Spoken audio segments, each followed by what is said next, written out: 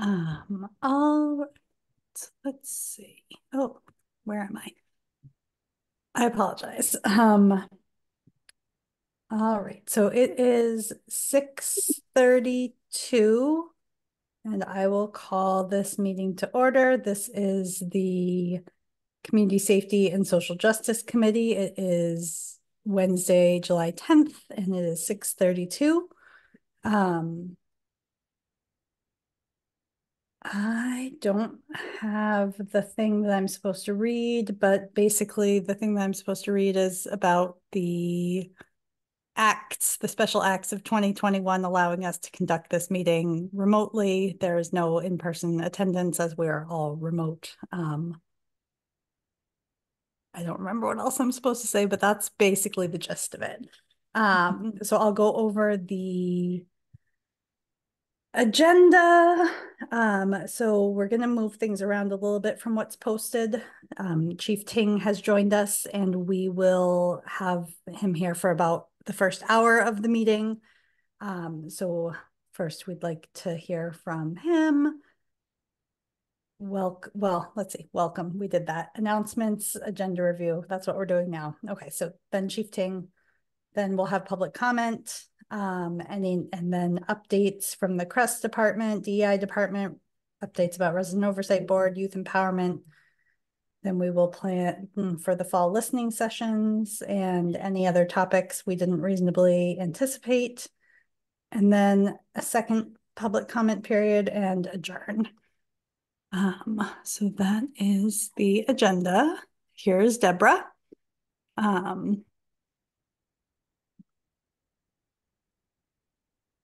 Just want to make sure. Deborah, can you hear us all right?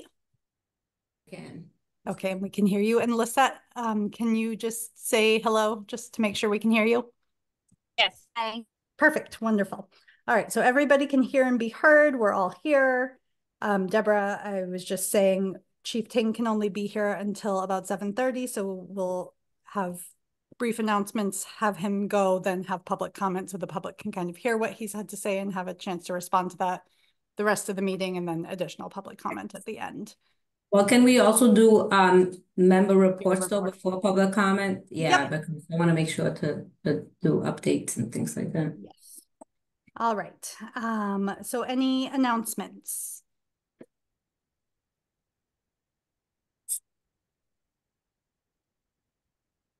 Okay. Deborah, do you want to give your member report?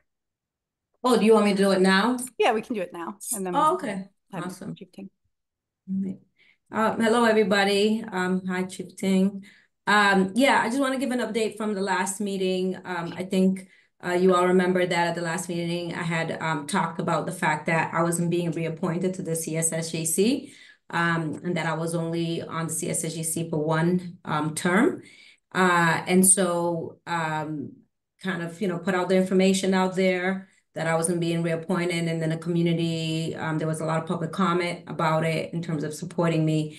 And then obviously I contacted other folks in the community, also had 2 articles in regards to it, right? Questioning why it is that I wasn't being reappointed to the CSSJC, given my track record, the fact that, I've dedicated my life to social justice, equity, inclusion, and anti-racism. So it was really kind of baffling to me as to why I wasn't being reappointed by the town manager. And so there was an article in the Emerson Indy and then one in the Gazette doing the questions. And then I think there was others in the Emerson Indy too, just kind of asking questions around, town committee and how town committee members are appointed and what's the rules and regs in regards to it. I also did a public records request, which I shared with a lot of community members and the media. And, I want to kind of thank everyone who supported me in terms of this. And there were countless people that called the town manager, met with him, sent him emails, all sorts of different things, which I really, really appreciate. And I'm happy to report that the town manager did call me and stated that he is going to be making a recommendation to the town council to reappoint me for another term. And I'll be reappointed for 3 more years. So I'm really excited about that. and I'll continue to do this work for, a few more years. I want to obviously thank the CSSJC. You all were really wonderful, and I'm really happy that obviously this group is very supportive, and that, we see how critical the work that we're doing, why we do the work, right? And again, I want to give a heartfelt thank you to the community, who, like I said, countless people, and I'm not going to name people just because, obviously then I'll forget someone and then someone will get upset. So I'm not going to do that. But I do want to say the power of the collective voice, right? The power of the community, the power of when it is that the community comes out and feels that, something is important and comes together and communicates that. And I really want to thank Paul Bockerman publicly for listening to the community. And that's one of the things that he said when he reconsidered, was that he said that the community had communicated with him and were telling him that he had made a mistake, and he said that he listened to the community. So I want to thank him publicly for listening to the community, because it's important that these voices are heard. And that's why I'm on this committee, right? Is to be the voice for those that a lot of times can't speak in these spheres for a variety of different reasons. And I want to continue to be that voice for as long as I can be, right?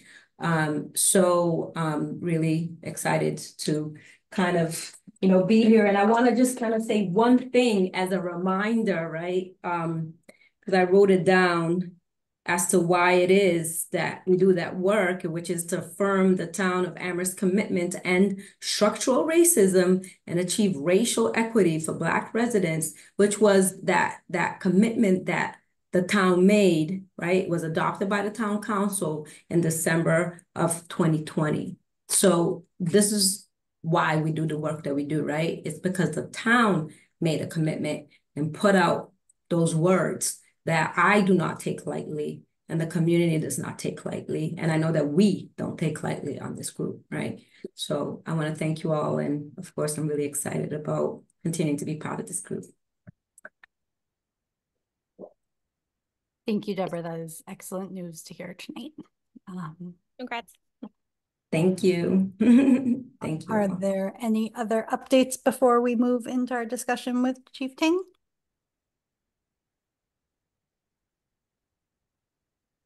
No? Okay. So I think we wanted to invite you here so that we, as the Community Safety and Social Justice Committee, can kind of hear about what your vision is for the Amherst Police Department under new leadership, and kind of think about how to forge a path forward working towards some of the goals that the CSWG had laid out in terms of both the police department and the alternative to police, to see kind of how Amherst Police Department can support the work of CRESS, and how you and Ms. Theriak can work together. So that was kind of our intention in inviting you here. So I don't know if you want to speak a little bit, and then we can Sure. some questions. Can I say something before he starts? Yes, please, Everald. So Chief Ting, thank you for coming. Welcome, and congratulations on your appointment. I don't think I saw you since you were made chief, and it is a great accomplishment. You've been with the police department for 27 years. So appreciate it. I know you and your family are very excited. Something that you've worked for your whole life, and that should be acknowledged. So congrats on that. And as much as not everyone was happy with your appointment, and again, one of the reasons we wanted to have you here is for you to talk to some of the people that may not be excited about you being chief, where there is some concerns that the policies are just going to be continued from the previous administration, so to speak. And but I met with you, I interviewed you, and I know that you very clearly pointed out that you had a boss, and so now that you're the boss, I think it's a perfect opportunity for you to align a vision that, to Deborah's earlier point, racial harmony with the town, and I think the police department is a big part of that. So again, congratulations, it's a great achievement, and welcome, and talk to the public, talk to the people that sometimes often feel overlooked by the police or not treated properly by the police. Thank you so much. I really appreciate it. And I appreciate everybody for inviting me into your meeting to meet everybody and to give me an opportunity to kind of speak to you folks and everybody else in the community to kind of talk about what the Amherst Police Department is all about and really what my vision for the police department is. And certainly the committee had posed certain questions that they wanted specific answers to. And the first one was working with the CSSJC and the HRC and other social justice focused groups and committees in Amherst to make Amherst a more inclusive, safe, and equitable place to live and thrive. So it troubles me tremendously when I hear that members of our community are not comfortable in our town. Amherst has always been a very inclusive area for everyone. And this is the aim that we have at the Amherst Police Department. We want to be seen as an agency that works for everyone without bias. You know, with that being said, you know, we feel like we as an agency and as a 46-member department, we are part of this community. We don't want to be an outside entity. We don't want to be an entity that's just viewed as authoritarian. To be honest with you, in our interview process, I think I mentioned to you that I don't even really like the terminology of law enforcement, because really that's just a fraction of what we do. And law enforcement within itself is something that is a means to solve a problem, but that's not really what our police department is about. Our police department is about community caretaking. It's about being a part of the community and trying to find solutions to problems. And unfortunately, you know, certainly there's a lot of perceptions out there, and there's a lot of things that happen on the national and state level that sometimes permeate into the local level, and it gets a little bit cloudy. And certainly we want to be as transparent as possible and to be able to work with every group within town to try and eliminate some of those problems. And I think we have a unique opportunity right now, certainly because we have a lot of new leadership in town. Certainly we have Camille from the Crest Department, and I'm so glad that she's here. We've already developed a really strong relationship and a very close collaboration to support each other, because I think Crest is important in the town of Amherst. Soon enough, we're going to have a new fire chief. There's also a new finance director, new communications director. This is an opportunity for all of us to kind of harness at this point in time to try and make things better for our town.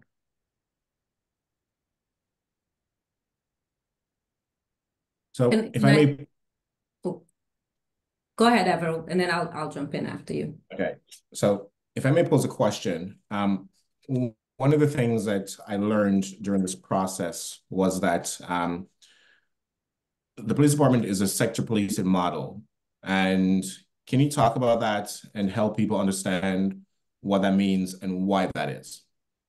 I sure can. So sector-based policing, the foundation of our police department really is community policing and problem-oriented, really problem-solving.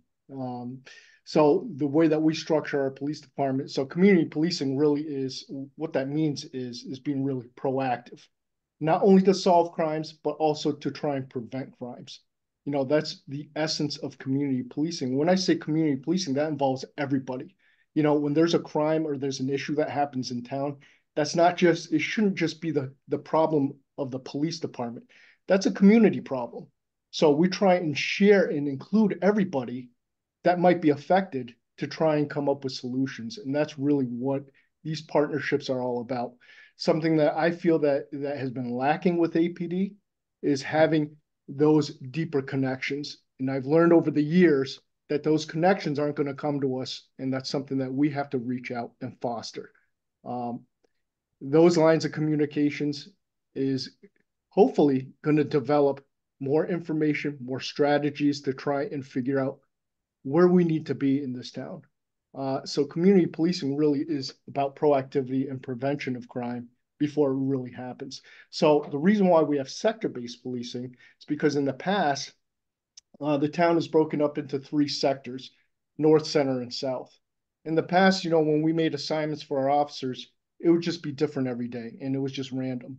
And that didn't really make sense to us because if you are a community member and you need to report a crime or an issue to a particular officer, the old system, you would speak to a different officer every single day. So there was zero consistency.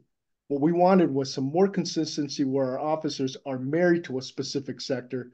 So then the people that live in that area know that they can go to Officer Smith and speak to that person. And tomorrow, Officer Smith will be there again. So that familiarity and that consistency is what we were looking for. And that's what we mean by sector-based policing. Hopefully that answers your question. But what do you say to people, though, that think that, and while I understand your rationale, but, you know, the town has evolved, the town has changed, the population has changed. And what do you say to people that may feel that neighborhoods that have more minorities are being more policed than other neighborhoods? Yeah, that's an unfortunate perception. And I've heard that before, and I've taken a good look at our data to try and see, is that the case? You know, from my experience, you know, a lot of our BIPOC community live in apartment complexes within town. Our neighborhoods are pretty spread out otherwise, and a lot of our calls for service are concentrated within the apartment complexes. So you'll see a lot of activity there because we're getting called upon there. And in many instances, if we were to try and break down those stats, you'll see that a lot of those calls are from repeated apartment complexes. So it isn't the whole complex itself, but it might be from specific areas. So what I mean by community policing and community involvement, we've seen that from many other complexes that we've collaborated with that have made a lot of changes. For example, when I was a young patrolman to a sergeant, we spent a lot of time at Mill Valley Apartments. We spent a lot of time at Gatehouse Apartments. We spent a lot of time at South Point, which has now changed. And the management did a really good job in trying to figure out, hey, what are the solutions to try and make these apartment complexes a little bit better? So they employed a lot of different resources. They spent money on camera systems. They hired security guards, better screening of tenants coming in. And now Mill Valley, as an example, we hardly ever go there at all. You know, rarely do we go there for any calls. So there isn't a need to patrol there as much. So when we do patrol a specific area, it's for a reason, because we know that a particular apartment has specific problems, or there might have been a break in there or something along those lines. So we're going to give a little more attention to that specific area. And then unfortunately, the perception is that we're targeting BIPOC members. In reality, that's just not the case. So I'll ask one more question before I let you go, Deborah. So what can the police do, and what plans do you have to change that perception? So I do recognize that that's a negative perception for us, and I do want to try and eliminate that. You know, in the future, what I tried to plan on doing, we're replenishing our troops. We're down a significant number of officers, so we're trying to replenish that. It takes time through the recruitment process and as well as the training process to get them up to speed. So what my vision is I would like to have more liaison officers to be able to coordinate with their sector officers and specific apartment complexes. That way we have a direct conduit with management, and hopefully we can develop communication and more friends with the residents. Therefore, we are going to learn a little bit more about what's going on within the apartment complexes instead of waiting for a call. And that way, that one designated officer can try and mitigate some of those problems instead of having more patrols in that particular area. So that's something that I'm really going to focus on. We do have a neighborhood liaison officer. That officer, Bill Laramie, is specific to town gown issues with the university. And he has made tremendous strides in terms of our relationship with the college population and our relationship with the university to try and mitigate quality of life issues. So we've seen the power of outreach and having those type of collaborative relationships. And I think we can use that model to try and mirror it with complexes and neighborhoods within our town instead of just concentrating on college kids. I know I said one last question. Yes. I promise this is the last one. Sure. How does CRESS fit into this model of yours to change perception? Because one of the big things about CRESS is meant to be an alternative to certain police functions, not to replace, but there's some things that CRESS can do. So given that you understand this perception and we now have this department that is meant to do alternative policing, how does CRESS fit into that process that you just talked about? They absolutely fit into that process. You know, I'll give you an example. In this particular family in town, there was a family in town, and some folks on this panel are probably familiar with this particular story. This particular person in town was very prominent, worked in our school systems, and unfortunately he was ill, and his family members had a hard time caring for him. And so they had reached out to look for assistance in helping for care for this individual and even getting rides and medications. And CRESS came along. This is something that we don't have the resources or the manpower to divert that kind of attention. CRESS came in and assisted that family tremendously to give them that support. You know, even if it was a ride to the doctor's office or to make sure their medications were right. You know, so that's something that they were able to do. And that's just a snippet of what they do to try and incorporate that customer service that's desperately needed in the town. And that's something that unfortunately we don't necessarily have the resources for, and CRESS does. So they can be incorporated in many other ways. And certainly when we discover what issues there are within these apartment complexes, it doesn't necessarily need to have a police officer deal with it. You know, it could certainly be a CRESS member to come in and help mitigate whatever problem it is. Thank you, Chief. Thank you, Deborah. No worries. That's why we're here. Ask these questions. So, hi, Chief. I want to, obviously welcome you and thank you for meeting with us.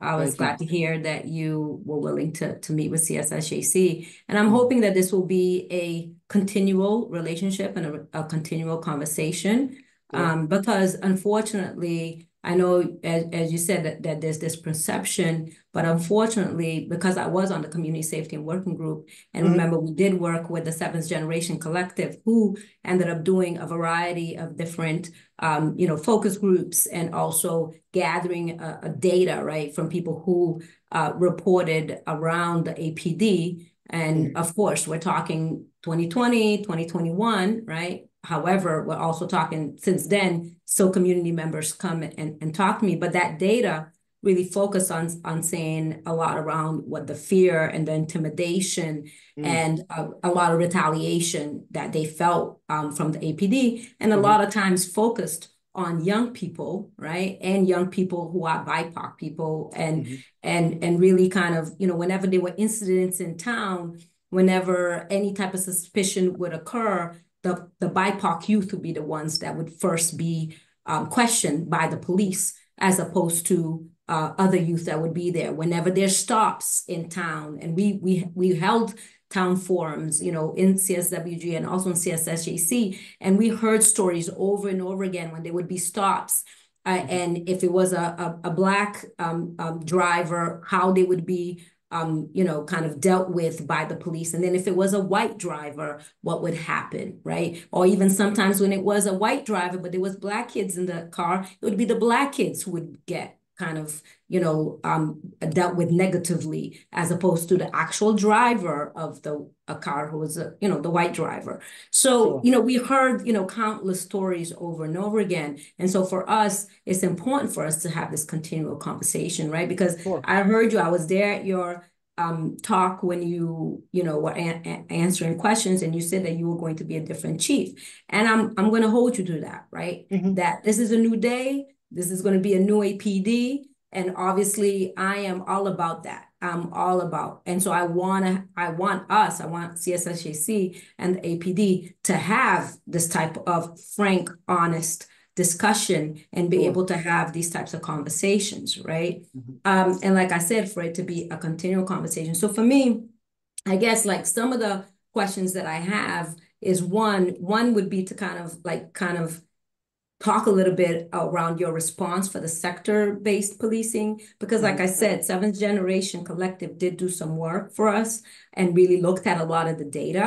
Again, 2019, 2018, 2020, some of the data that did not equate what you are saying right now. So it wasn't just impressions, it was actually the data basically confirmed that based on your sector-based policing, you were over-policing. APD was, not you personally. I'm saying APD No, I got, yep. over-policing. The data actually showcased. So if you go to the Seventh Generation Collective report, they broke it down where they actually showed that a lot of the sector-based policing was really more so over-policing of those communities where it was low income and more BIPOC people that lived in the apartment complexes. And what I mean about that is that there was police there when there wasn't any calls, right? So the calls were few and far between. Really, they were there because they were monitoring and policing, and then they were intervening, right? And then when you compared it to other communities that were like in Amherst Woods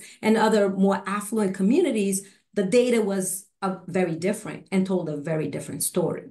So I don't know if things have changed. I would be happy if they have. And so one of my questions would be, not questions, but I guess one of my requests would be if you would be willing to share some data to actually showcase that that's no longer what's happening. Because like I said, if you go to the Seventh Generation Collective report, that is what was happening, and that's why we made a lot of the recommendations we made, right, in the CSWG in terms of CREST and other recommendations that we made, because we were very concerned and very disturbed by the sector-based policing that was called community policing, but really was over policing, and not this kind of community policing description that you shared with us here today. I hope that that's where things are, and that actually the police are building relations in the community, but in a way that's more kind of like interactive as opposed to, monitoring and being there to, kind of the gotcha and catcha type of situation, especially in terms of these neighborhoods that are BIPOC heavy and low income heavy. So I wanted to ask you that question, and then I have two more also after that. If you could kind of talk a little bit about that. Sure. So you used Amherst Woods as an example, right? And you're correct. We don't police there that often because, again, we don't get called for services there. So it's, again, we're problem oriented. So if there's no problems there, then we're not really going to spend a lot of time there. We only have 3 patrolmen on each shift. So each call that comes in that has any severity requires 2 officers. So we get used up really quickly. So for us to sit there in areas that don't really have any problems, we're not going to spend a lot of time there. However, recently, we did get there's a neighborhood that within Amherst Woods, and basically they signed a petition for a particular stop sign and speeding enforcement. Traffic enforcement is one of probably the biggest complaint that we get across town, across every neighborhood. And so we did spend a lot of time in Amherst Woods. We conducted a traffic study, and when the officers had off time, they analyzed how many stops that they had. They tried to figure out, where the violators were coming from. Is it people cutting through? Is it people from their own neighborhood? So we can try and figure out, who's committing these traffic offenses. So you'll see a lot more calls within the past year at Amherst Woods because there was a specific problem there. And so again, unfortunately, I haven't seen that study that you're talking about. So I really can't speak in terms of what statistics were presented there. I'll be happy to take a look at that at some point, but I have no idea what that contains. So I can't really speak upon that. So to further, you talked a little bit about our interaction with the youth. And, I don't know if you're aware, I'm sure you are, you're from this town. one of the biggest challenges that we've had is breaking in terms of having collaborations with the school, you know, and that's very important to me. I've spoken about that in the past because I grew up in this town. I'm a member of the BIPOC community. That was me when I was growing up. And I had my own personal interactions with APD officers as well. So I have that perspective from both views. So from a police department standpoint, one of the foundations that I want to impress upon is having that solid relationship with the youth, you know, and we're making extremely great strides in terms of building that foundation through a lot of our programs. You know, we have an after-school program that we collaborate with, which is called VELA, Steps to Success, Learning Movement, Unity Basketball, the RISE program. We have an adventure academy for kids in town. We have a fishing derby. We utilize our ropes course for different groups. We sponsored a class through Ancestral Bridges. And we collaborate with the university, Amherst College, to try and have collaboration so we can gain some more perspective with the youth in our town. And I truly believe that if we have a good relationship with the youth in our town, if we do end up pulling over one of these young ladies or men that we know, it's going to eliminate a lot of those barriers that you're talking about, you know, because we are going to know who these kids are. They're going to know who we are. And that's really what we're trying to build here. So I hear you, and I understand that perception. We're trying to erase that. So what I'll do then is I'm going to forward to you, you know, after the meeting, maybe not today, but let's say tomorrow, a copy of the 7th generation, Sure. you know, collective report, so that you have that, so that you can review that. And then what would be helpful would be, you know, based on the data that they provided us, if you would be willing to provide data in terms of Absolutely. what is occurring now, because according to what you're saying, basically you all are just going in the communities based on, you know, calls, whereas, like I said, the data that we had analyzed previously when I was on CSWG was that there was a lot of policing and monitoring happening without calls, without problems actually occurring in those communities. And therefore, you know, that's where the problem lies. And that's why a lot of people in those communities were feeling very intimidated and scared and feeling that they were being monitored. Right. You're probably right. You know, we have these, what we call it is security checks, right? And so, you know, for example, at the beginning, especially on the midnight to 8 shift, you know, at the beginning of the shift, we ask our officers to do a perimeter check of their particular sector, so they can kind of familiarize themselves right off the bat to see what's going on, especially in their business district, especially in concentrated areas. So then therefore, if they roll through there 3 or 4 hours later and they can see changes, you know, so that is part of sector-based policing. We do call that security checks. The measure is meant for goodwill.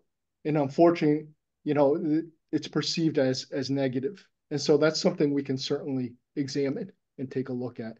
So I hear what you're saying. Yeah, and then I'm glad to hear that you all are, you know, interacting more with the youth in terms of getting to know them. You know, hopefully it is in terms of getting to know them in ways, especially our BIPOC youth, in ways that is not, you know, kind of threatening and intimidating. Absolutely. Because of things that we keep on hearing, so that there will be, you know, different relations with the APD, because, you know, a lot of times when it is a white youth, it's kind of like a pat on the hand. Okay, well, you know, it's okay, which is really what you're supposed to do, right? With young people. Sure. Young people are going through development. They make mistakes. That's what happens. So I'm glad that you all are dealing with young white youth as youth, right? And saying, hey, you made a mistake, so I'm not going to, you know, bring you in. I'm not going to do this and that. But the thing is that we want that too for our BIPOC youth, right? The same relationship that you all are having with the white youth, we want it with the BIPOC youth. We want it with the youth that English is not their first language. We want it with the youth that it is low income and so on and so forth and struggling, right? The youth that are marginalized, that are not, you know, part of the, you know, mainstream town. We want those types of relationships, you know, with the youth that are having mental health issues, so on and so forth. It are the ones that we want you all to know, hey, CREST needs to be called for those, you know what I'm saying? As opposed to, you know, the police, you know, engaging in those types of situations, which makes me kind of seg into that a little bit. You know, with Crest, I do know that you said that, you know, Crest is being called in, and I'm happy to hear that you and Camille are having a great, you know, kind of working relationship and figuring things out. But I wanted to ask you, you know, one of the things that has been really difficult has been around the dispatch, right? Which I know the dispatch is under your purview. So I wanted to kind of get a sense from you, where are things at to make sure that, you know, the correct calls are being dispatched to Crest and then other calls to APD. And for me, like I said, I was on the original group, CSWG, where we make the recommendations. Basically, you said anything that did not involve violence or a serious criminal behavior, and that's right in the report, should be going to Crest. So I wanted to see what your kind of take is on where things are at with that. So there's a lot of variables that come into play. You know, first and foremost, you know, unfortunately, when a call comes in, it's never what it necessarily is. A caller may call something in, and unfortunately, the only constant in policing is the unknown. So when a caller calls in, we're never quite sure exactly what it is. Sometimes it is what it is, and sometimes it isn't. So we have to prepare for all contingencies. So when I say variables, there were a lot of variables, a lot of hurdles that Crest and the police department had to kind of jump through to get to where we are today. You know, first, for example, you know, it's a change in working conditions when you have a separate agency, and when that separate agency comes in, and the work that they do is a difference from the work that you used to do. So certainly the unions get involved. So there were the patrolmen's union, there was the SEIU union, there was the supervisors union for the police department, and that was a hurdle that we needed to get across. And we were able to make strides with those unions to make sure that we have a strong relationship with Crest. So now that that piece is done, the next piece is policies and procedures. We have to operate with policies and procedures, simply because with every call that goes through, there's really two prongs that we need to satisfy. And those two prongs are safety and liability. So safety is paramount, and that's the first step. So with any call that comes through, we have to determine, is there a safety aspect? So you were saying, you know, nonviolent calls. That's the thing, is we don't necessarily know if it's nonviolent. You know, we need to be able to vet out that safety aspect. Once that aspect is done, now we focus on the liability aspect. The liability aspect is making sure that whatever the problem is at the very least solved at that moment. You know, and it may not necessarily be solved at that moment. We may have to incorporate a different agency or other resources to try and figure out that problem. Unfortunately, the police department, you know, and I hate to phrase it in this way, but with most situations, we are just a temporary solution. You know, we are not a fix-all type of entity. You know, our job is to make sure that we can pass this problem on to somewhere else that has the resources. You know, if it's a mental health issue, perhaps the hospitals need to get involved. You know, if it's another issue that the courts might be able to get involved. You know, and certainly this is where Crest plays a role, you know, because they have resources that we don't necessarily have. Yeah, and I get that. I mean, I understand, obviously, you know, I can't purport to say the you know, the seriousness of the work and the risk that you all are involved in, right? That's something that is beyond my comprehension a lot of the times.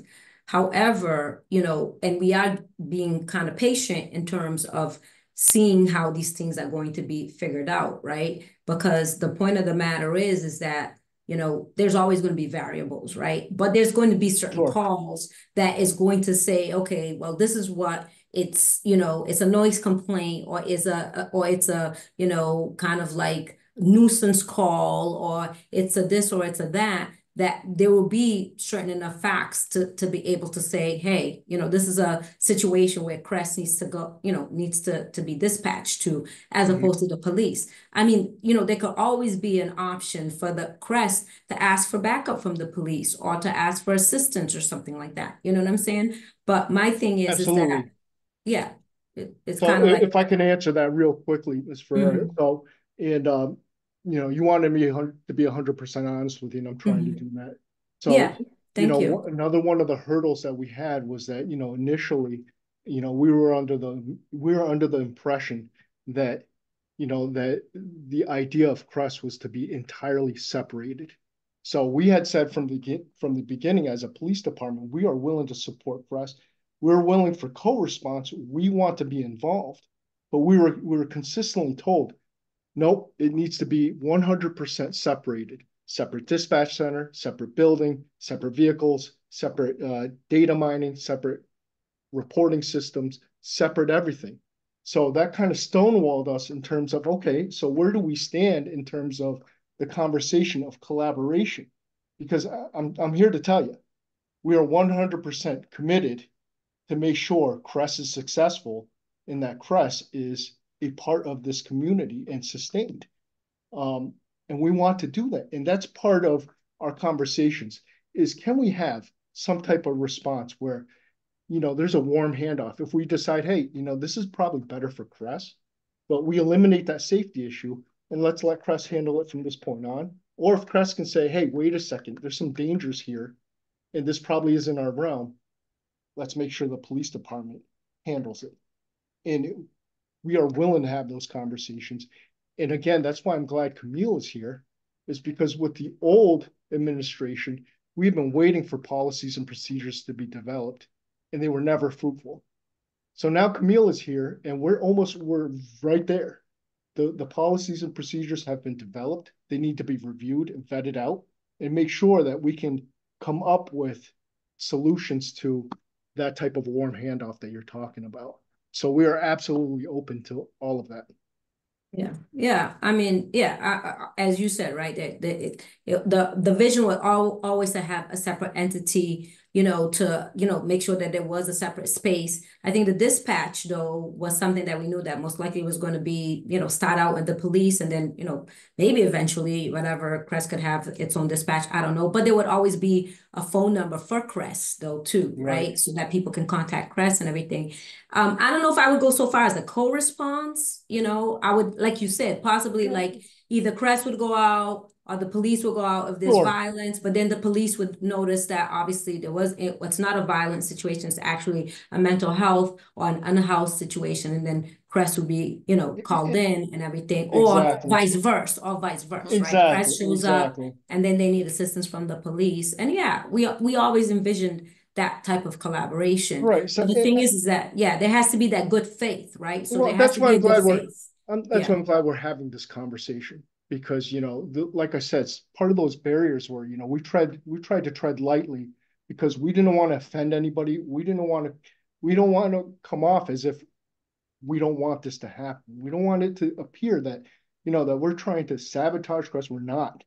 So we were really careful because we don't want to be intrusive for anyone in the public to think, oh, the police is trying to take over. We're not.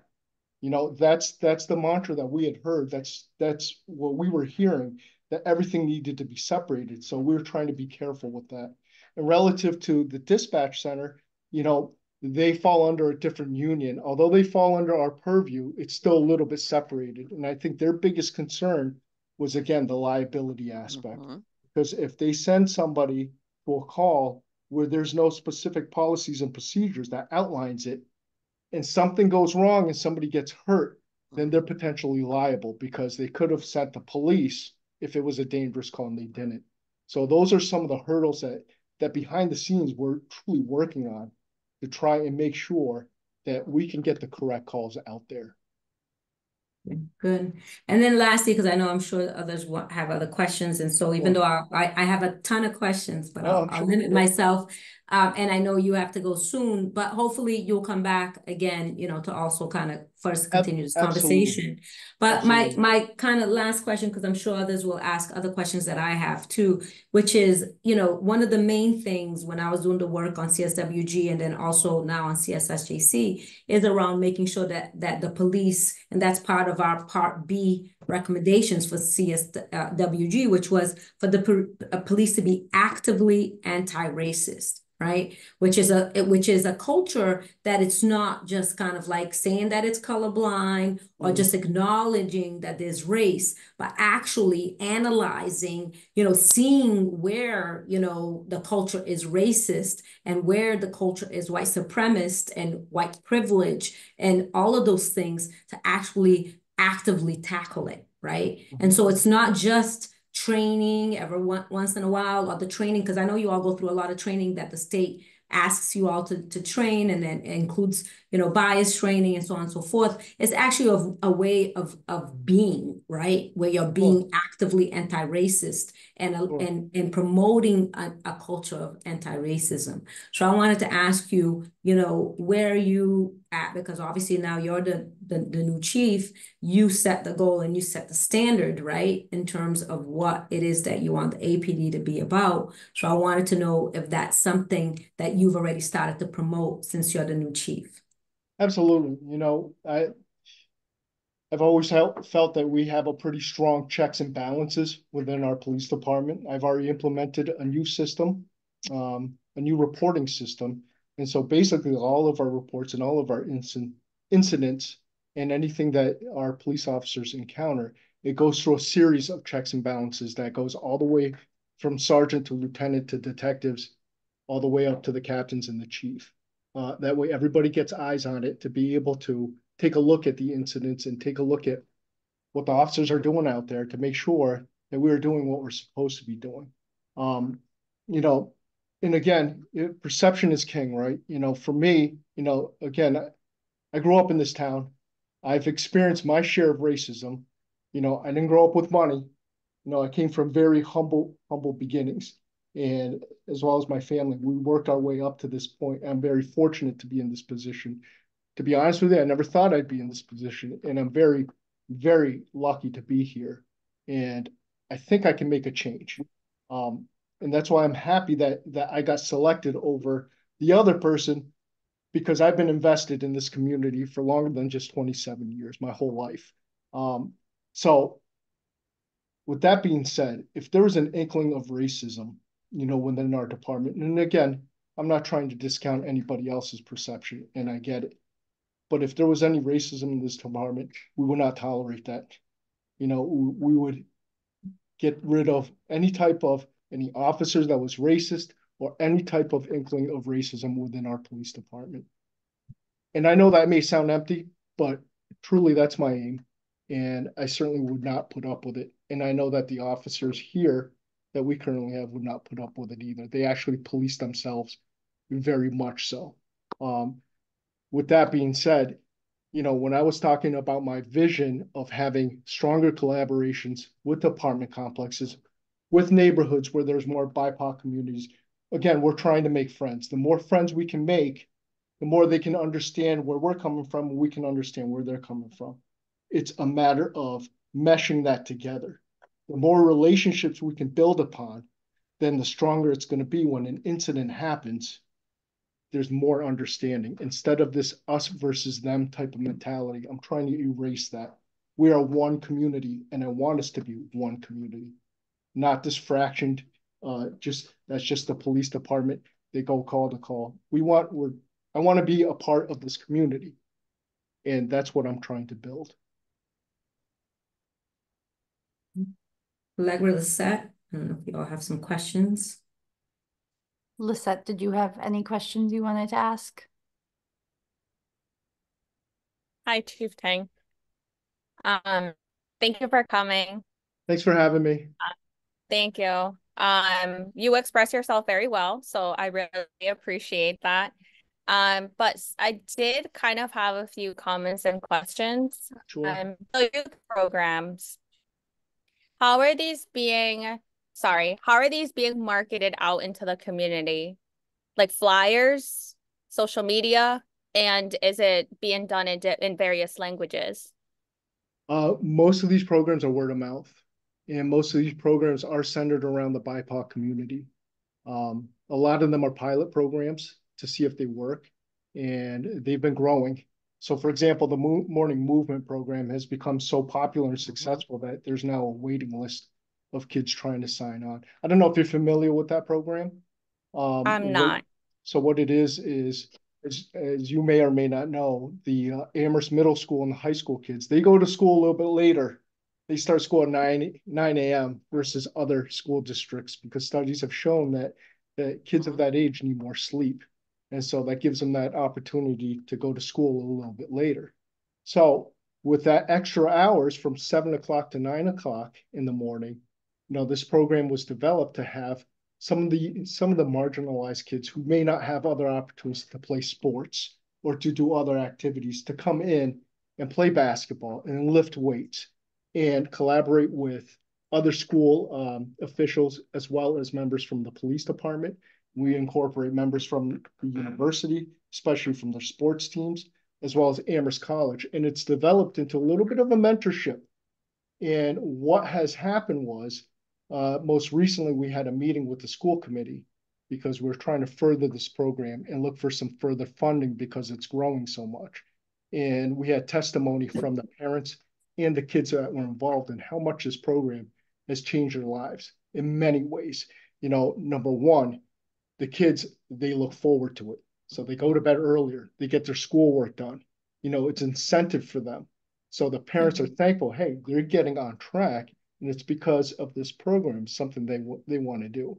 It's also eliminating a lot of barriers between the perception of police officers just being out there to get them. And that's just not the truth. So we've developed relationships to the point where when I see them on the street, I know them by name, they know me by name, and I know it works. I know it works because we invited a group of these kids to come and work out with our officers in our police department.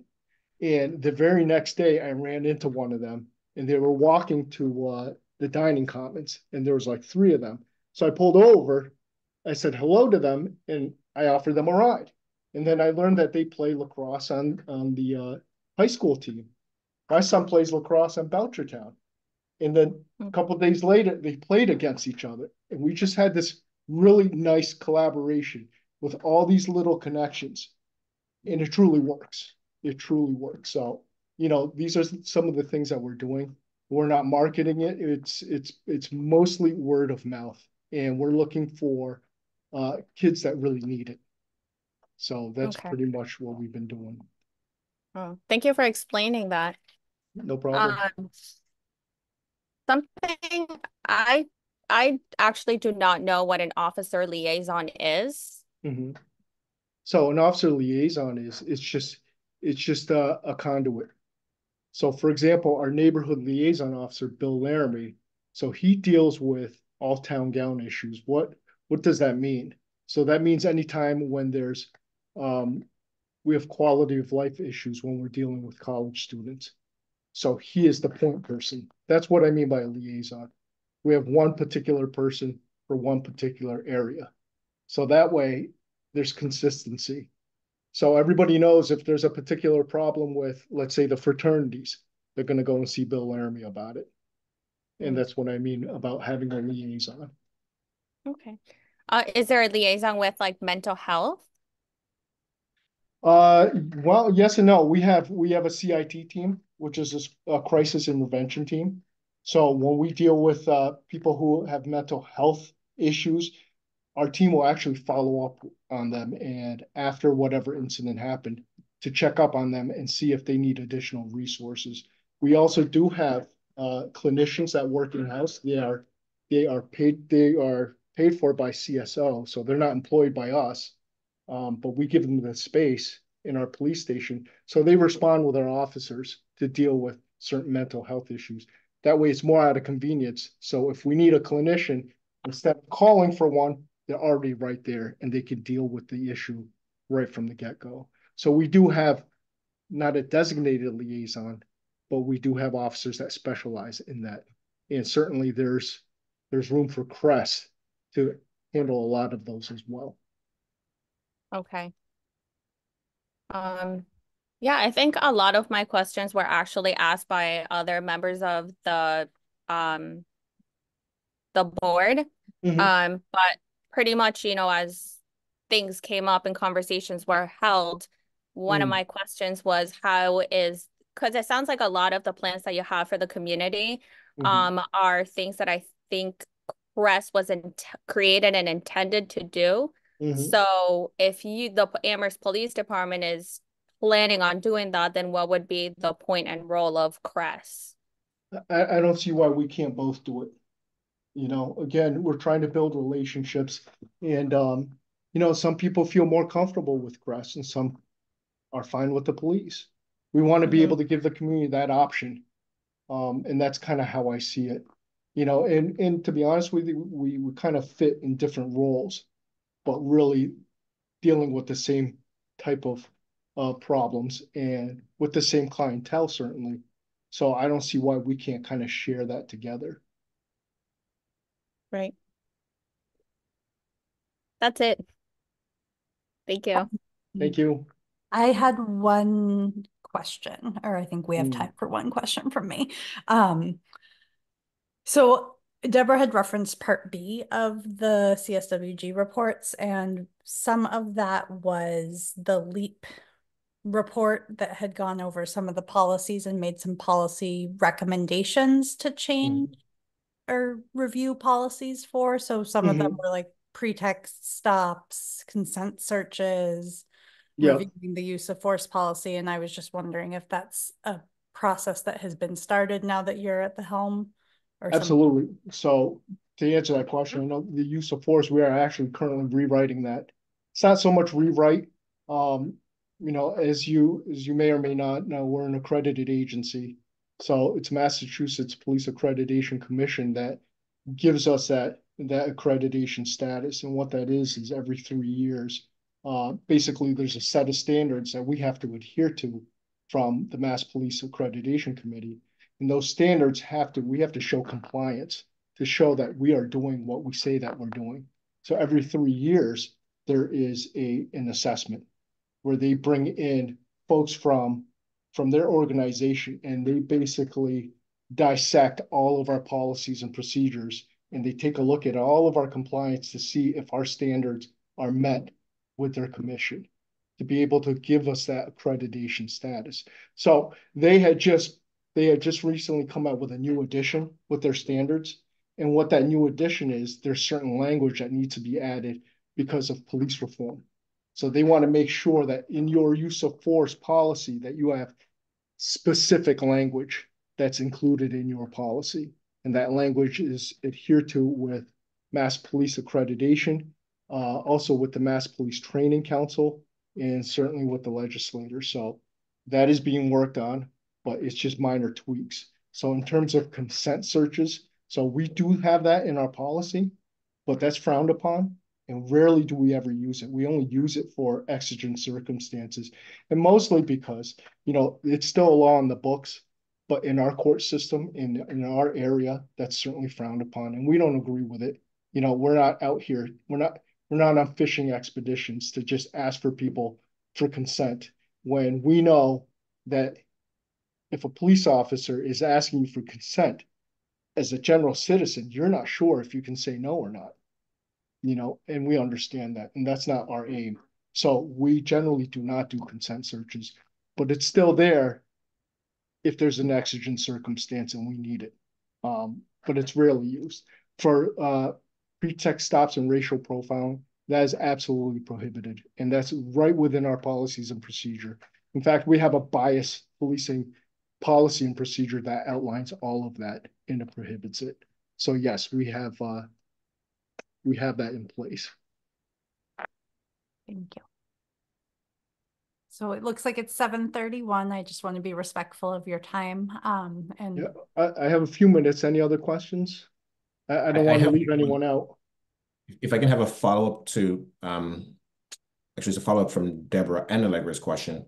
So with the use of force policy, what I've seen with the Mass State Police, if they charge a person and the use of force they use force, when they turn over paperwork to the prosecutors that essentially has to give a copy to the defense attorneys, included is a narrative of the use of force that cites the policy.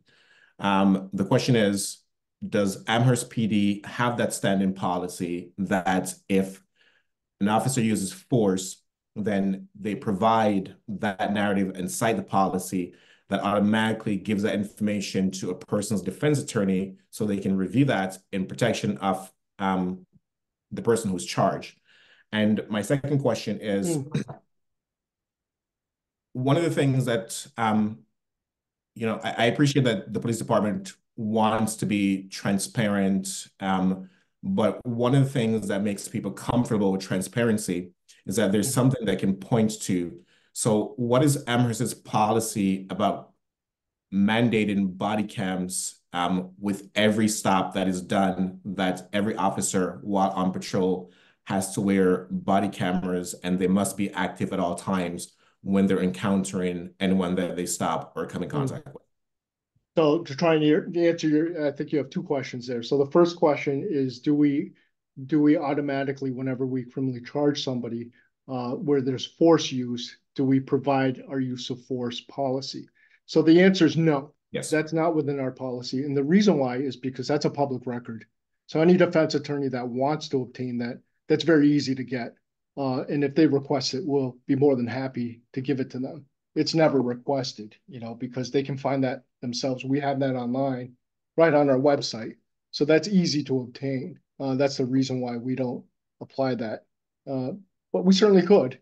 That just hasn't really been an issue with the defense attorney. So we haven't visited that. And your second question in relative to body cameras. So we don't have body cameras. So the only cameras that we have is our cruiser cameras. So on any car stop, that cruiser camera, as soon as the lights turn on, the cameras start to record. And that's by audio and visual. But in terms of body cameras, we don't have any. So that doesn't really apply. So I can tell you as a defense attorney that watching body cameras doesn't always does justice as to exactly what's transpiring. And I believe in previous chief's exit interview, he advocated for body cameras, and I think he requested money for that to be in the budget. So as the new chief, would you support a budget that meant, you know, that asked for the town to supply body cameras for the department? I would if the community supported it. You know, I'm all for body cameras for transparency, and I agree with you. You know, just a video alone doesn't tell the whole story. There's a lot of factors that come into play to illustrate a particular incident. However, with that being said, you know, there's a lot of factors for people who want or don't want body cameras. I fully support it, but if the community doesn't want it, then that's something we try to police our community the way that our community wants us to be policed, right? So that's the way that I'm kind of looking at it. If the community says, no, we don't want our police to have body cameras, then that's something I won't pursue. But if it's something that the community says, yeah, you know, we want that transparency, then by all means, we will pursue that. Yeah, I think the more transparency, the better, in terms of, and that will also be able to kind of be more vigilant in terms of what the police are doing. It's not just to have a record to see what they're doing, but also they'll kind of be more preemptive in terms of their behavior and how they're going to interact with someone if they have a body cam on them. You know what I'm saying? So for me, it's just like if there's the funding and if the previous chief, like Avril said, had kind of stated that, you know, that would be something that, you know, you all would be supportive of moving forward. I think that would be something that, you know, those that get most impacted by the police would actually advocate for. Sure, I think that lends for a further discussion to find out if the community, if that's something that the community either wants or would accept. Again, we don't want to implement something that the community doesn't want. So more discussions on that, certainly, I would think. And then let me just say one comment in terms of Lisette's point that she made at the end, which I thought was a very good one, which is, and I hear what you're saying in terms of, well, can't Crest and the police do both, you know, both of them kind of share those types of things. I mean, I still think though, and that's why I was just like, you know, co-response, I'm not really in favor of a co-response between the police and Crest. I still feel that Crest and the police have very separate lanes, you know what I'm saying? Sure. But they can do kind of, like I said, the kind of warm handoff and things like that. And so I do think that, you know, as the time continues to go, and that's why, even though we wanted things already in place yesterday, just because the recommendations that we made were back in 2021 and we're in 2024, right? But we do want to make sure that, you know, these types of processes, I'm happy to hear that there's processes being put in place, that these processes, you know, happen more quickly than not, so that there is that kind of like, okay, Crest is this alternative, right, to policing, because a lot of people don't want, you know, to have that interaction with an armed police. You know what I'm saying? Because you all do have, you know, weapons and things like that. You all do have arresting powers. You all do have those types of other aspects that really intimidate someone. And so they'd rather, right, if they're going through some type of crisis, you know, have that kind of first interaction with Crest. And I think, like, even, you know, when we was with CSWG, we met with the police, the then police, twice, with Livingston and the captains. And a lot of them were saying that the police are doing a lot of other things that they didn't used to do, let's say 30 years ago or something like that, right? And so Crest, I think, so I think Crest is actually here to, you know, supply a service, right, that the police wouldn't have the capacity to do, one, you know, or the know-how and the knowledge, because it's a separate kind of bucket to kind of deal with, you know? So, so I wanted to make that statement. And then lastly, what is your kind of support in terms of the Resident Oversight Board? That was also something that we recommended back in 2021. And unfortunately, there's been a lot of delay for the past few years, and that's still not on board. So I just wanted to kind of get your take on whether you are supportive of it, because this is something that the community wants. The community has spoken a variety of times on, but yet is still not in place. So just to kind of touch upon some of the things that you said, you know, in terms of so the Resident Oversight Board, that I don't really know where that is. You know, I think I've told you before that I am in support of that, and I certainly am. And I don't know where that is. I mean, that's not something that we were coordinating from the police department. So I have no idea where that stands. But you are supportive of it, though, if it does come about to the establishment of a Resident Oversight Board? Absolutely. We need community involvement to be able to have a voice, you know, in all of our activities. And, you know, I understand your charge, as CSSJC's charge, is to improve the town in certain terms of social justice and in terms of racial equity. And I guess what I would ask for a Resident Oversight Board is for that to be town-wide.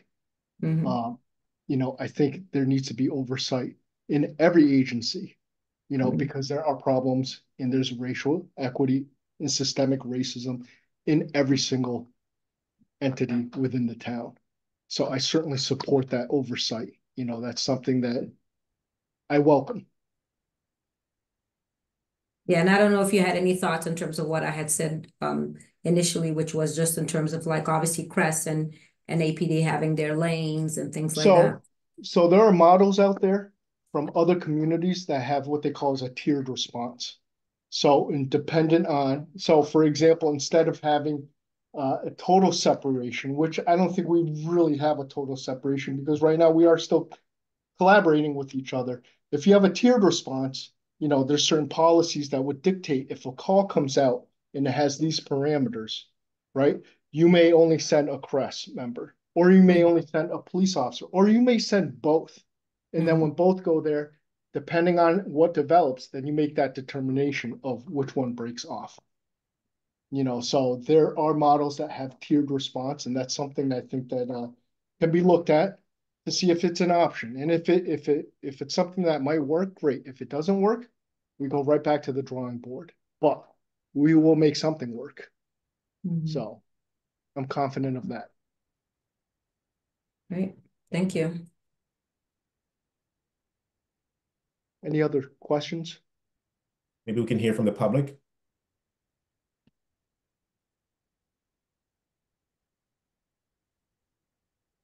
Yeah. Well, I don't know if, yeah, Allegra, we can't hear you. I mean, we're gonna do a public comment, but I don't know if the chief wants to stay to kind of hear from the public when we do the public comment, because at this point, that's what we're gonna do, open it up. I would love to, but I gotta go.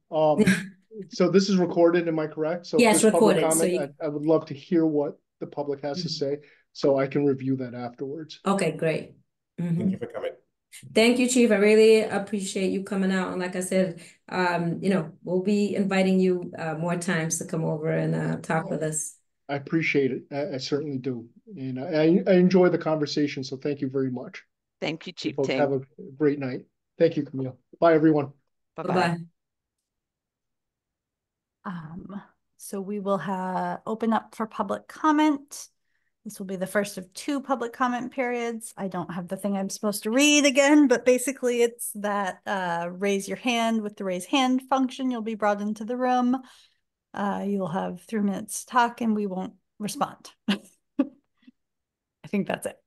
All right, so I see 1 hand up right now. That is Vera, and we have 10 attendees in the audience at this moment. I don't know if I don't think I'm a host. So I think Camille is the host. Yeah, Camille, Yeah, do you think you can bring Vera in? Hold on 1 second. Wait a minute. Oh, I just did something. Gallery. There we go. Okay.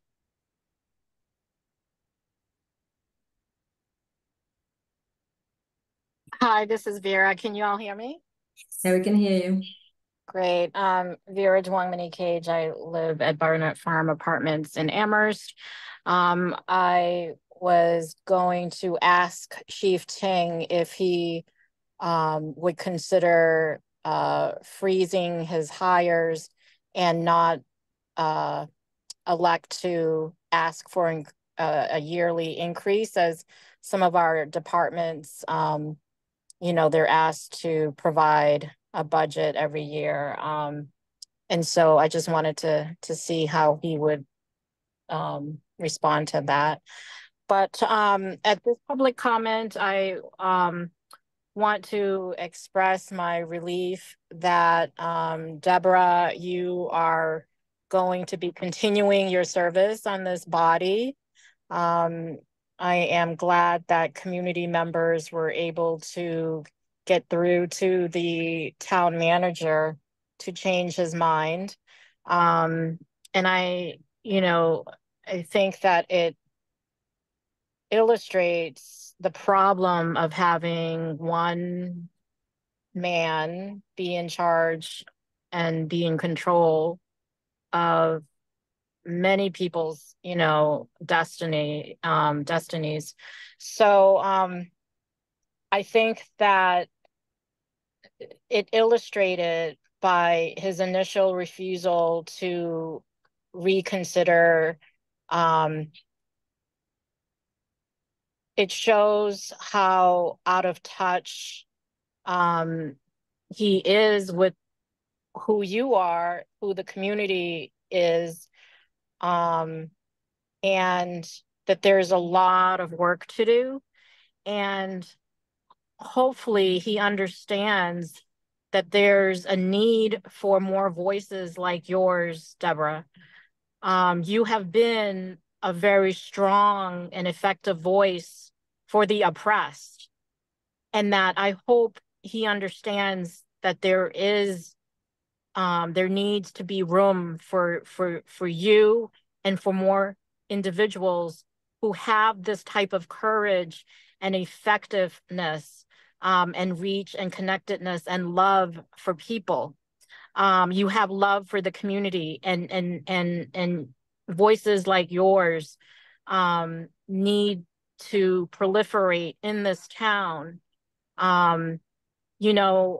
People who are uncompromising, people who are not here to collect a paycheck, to get, a contract with the town to do, DEI work, and then, have their voices be diluted in terms of the critique of this town. So I really am thankful that the town manager reconsidered, but I hope that, you know, people see the smoke and that people try to put out the fire that is burning within our towns. Thank you, communities. Thank you. Thank you, Vera. Thank you for your support.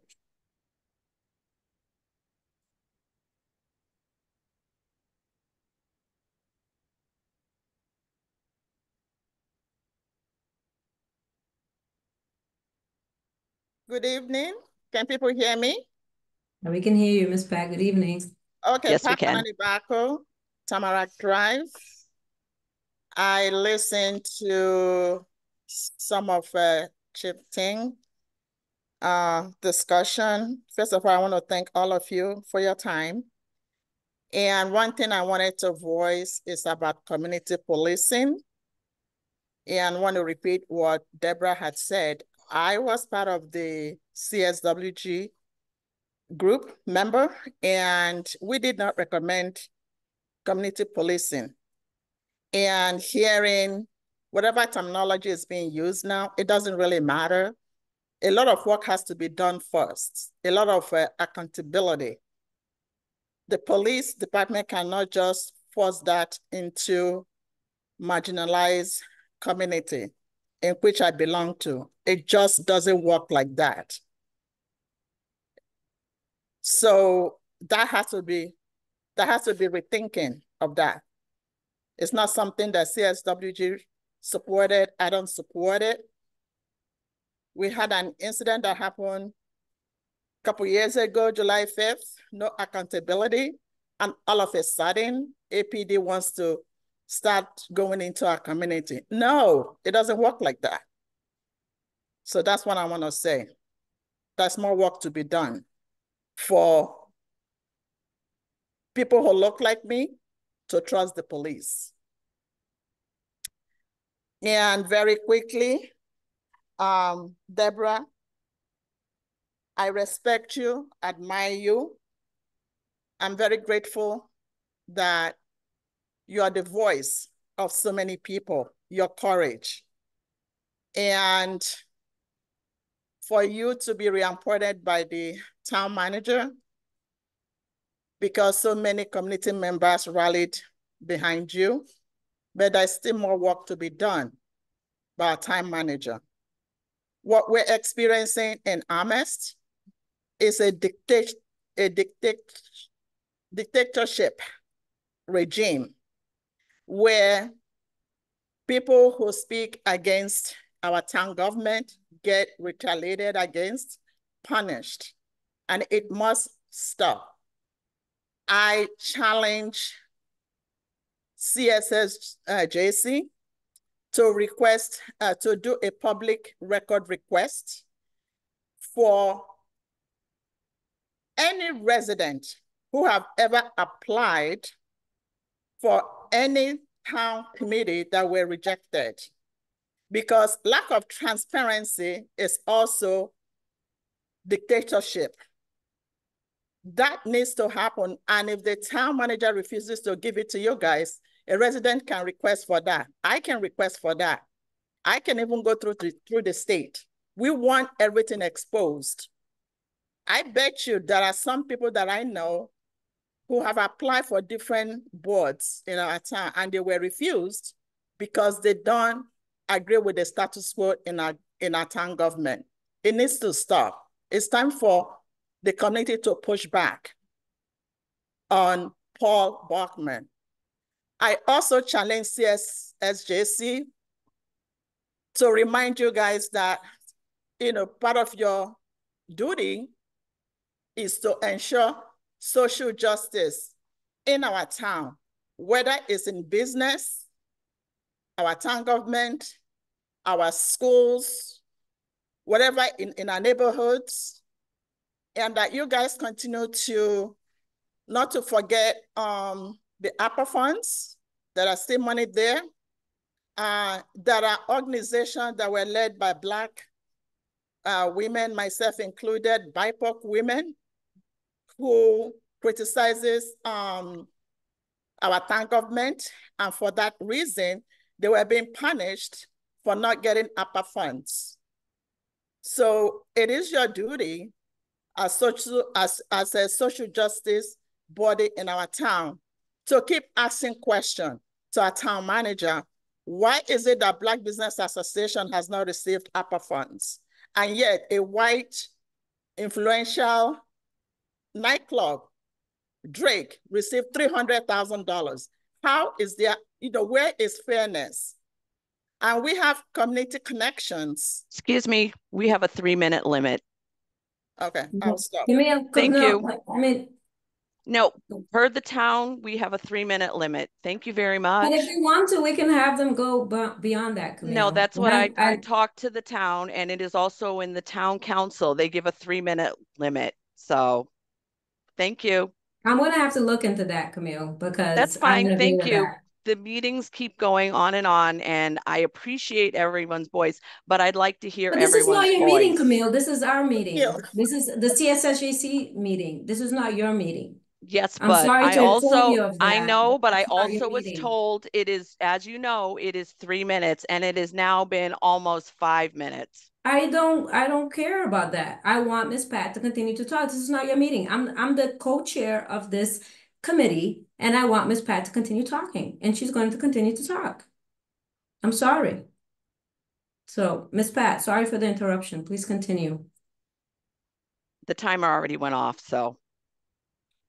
So I hope you do not interrupt again, Camille. Excuse me, wait a minute. I'm just letting you know, I'm glad you are the meeting, but I am also here, okay? And it is also my time that is being taken up. And I appreciate, because I want to hear everyone's voices, but it is also a meeting where it was supposed to be 3 minutes and it was given 5 minutes, okay? And that is a reasonable amount of time for people to get the information that they want out. No, that's what you believe is the reasonable amount of time. But so how women the co-chairs. But I'm glad you are. Please. May I finish? May I finish speaking first? Okay. Oh, you can go ahead and finish speaking first. But you're still talking. Next. Go ahead, Camille. Thank you very much. Okay, so I just want to let you know that we still have a bunch of reports to get out, and it is already 8 o'clock at night. I have been here since 7:30 this morning. Okay, and we all have busy lives, and it would be great if we could get through this information and move forward, okay, and not talk about the past. The whole idea with CRESS is that we are working to get something done in the community. So going backwards, and we're talking about things that have happened. All right. I am solution focused. And Miss Pat, I understand your frustrations and everything else. But one of the things that would be really wonderful is if we could work together to get things done progressively. I understand. I read the LEAP report. I also read the working group and everything else. I have information that I'd like to get out. Now, you were very kind and courteous to Chief Ting and his time. I would appreciate if we all could get that kind of courtesy. It is 8 o'clock now, and we still haven't even gone through half of what is on the agenda. I get what you're saying, Camille, but you do not run the agenda. I'm not running the agenda. What I'd like to do, it is a 3-minute limit. And if you have to go, then you can go. Just make us one of the co-hosts. 3-minute limit. I'd like to get through and do my part of it at least. Well, if you had to go, you should have let us know that right off the bat. And I want to hear what people have to say. I want to hear what people have to say, but I don't want to sit for 20 minutes while someone tells their life story. And that's not talking this time. There were other things that were going on in the last meeting, and they went on and on and on. And it would be really nice if people would keep to the 3-minute limit, make a list of the things that they want to talk about and go through that, instead of this being a session. These are not listening sessions where we're meeting in the community. I have met a lot of people in the community, and it is great to hear voices, but I would like to hear everyone's voice. And that's what I'm here. I'm sorry to disappoint you, but this is not your meeting. Yet again, I have to remind you of that. You can remind This me is as not, you this want, is not your okay? meeting. I'm sorry. And my But thing there is, is and a Allegra's thing is that we 3-minute do want to hear from the limit. community. We do Again, want to hear from 3 the minutes. community. Again, No, 3-minute no, limit. it's not any 3 minute. If they want to Yes, speak it beyond is. 3 minutes, they will. Yes, it Because is. this is my meeting along with It is Allegra. already in there. It was a 3-minute limit, and it was already, I read it. It was in the agenda. Okay, anyway, we're going to move on. Yes, We're going to thank move you. on. And then me and you are going to have a discussion offline on We this. can have because one this is not anytime going you to happen want. again, Camille. We can Let me have just one let you know. anytime you want. I am Okay. open door, open book. I have always stated I am here for the community. Just Thank you. don't take over my group, because this is not the case. It's not Excuse gonna me, happen but again. this is the CSSJC. It's a group for the people. It is for the people. And Thank you are you. taking over it. You're not letting the people talk. What I'm hearing is you talking. You just silenced the town member. I asked them, I said, the time is up. That is a big difference. Thank you. Anyway, let me say this right now. If someone wants to go on beyond 3 minutes, please do. Okay? If there's any other hands up, please speak.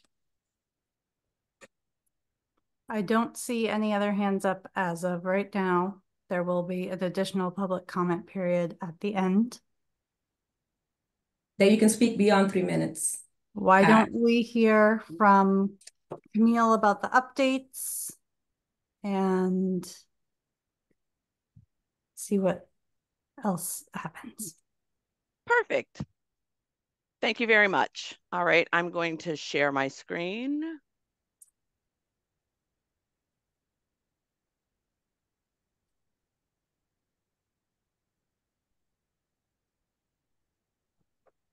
Can you see this?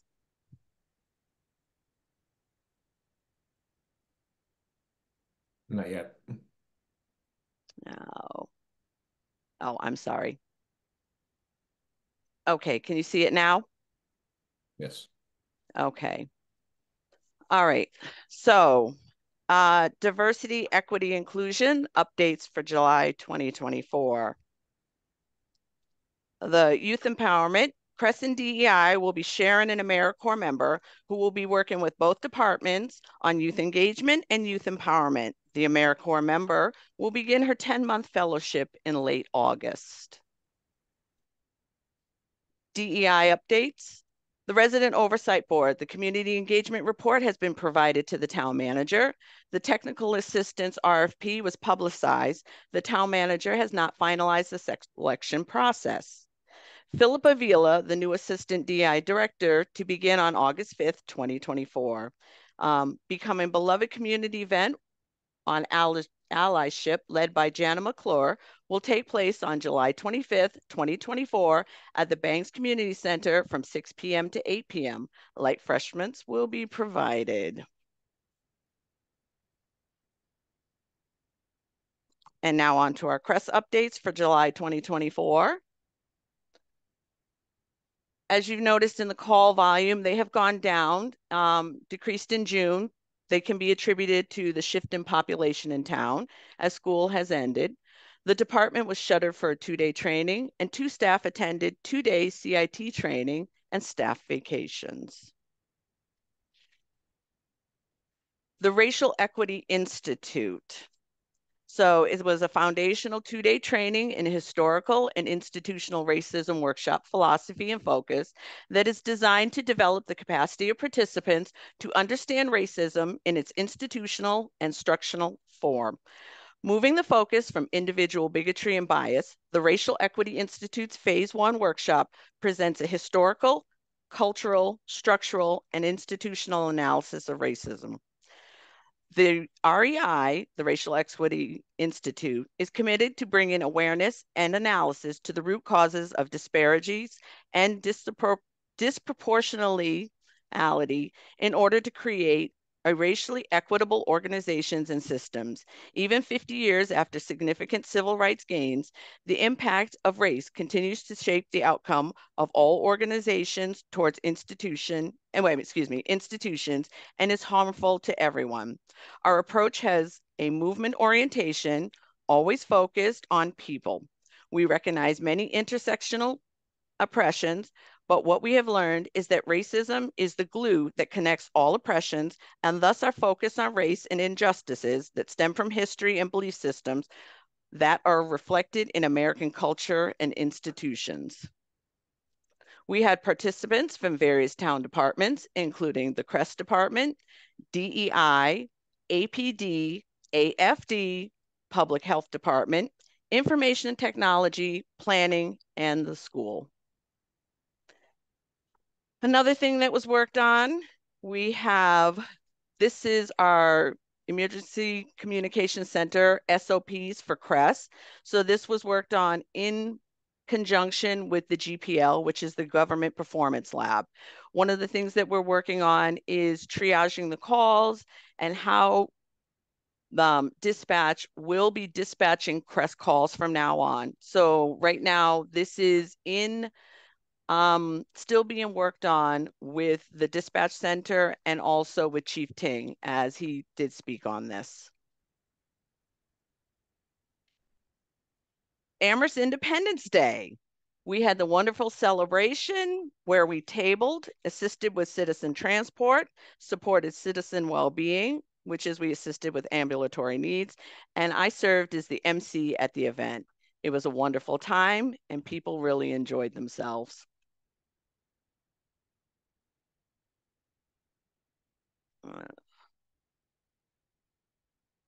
Okay. Okay.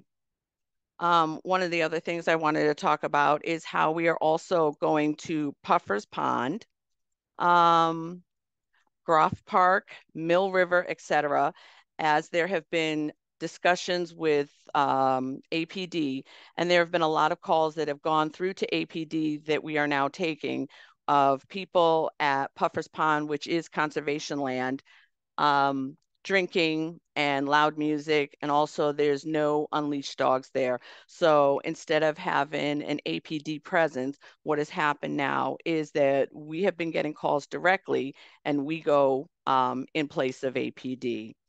Also, we are having our pamphlets translated into Spanish, hopefully with the help of Amherst College. They have a session in the fall. I've been working collaboratively with them to get one of their senior students to come and do the translation for us. As we, last year, I guess while I wasn't here, had some of our other information translated into Spanish. Also, one of the things that was talked about was the youth empowerment. I got this information today. The town finance department is managing the grant with the input and support of Amherst Recreation and the town manager's office. So youth empowerment is now in the hands of the town finance department. Thank you.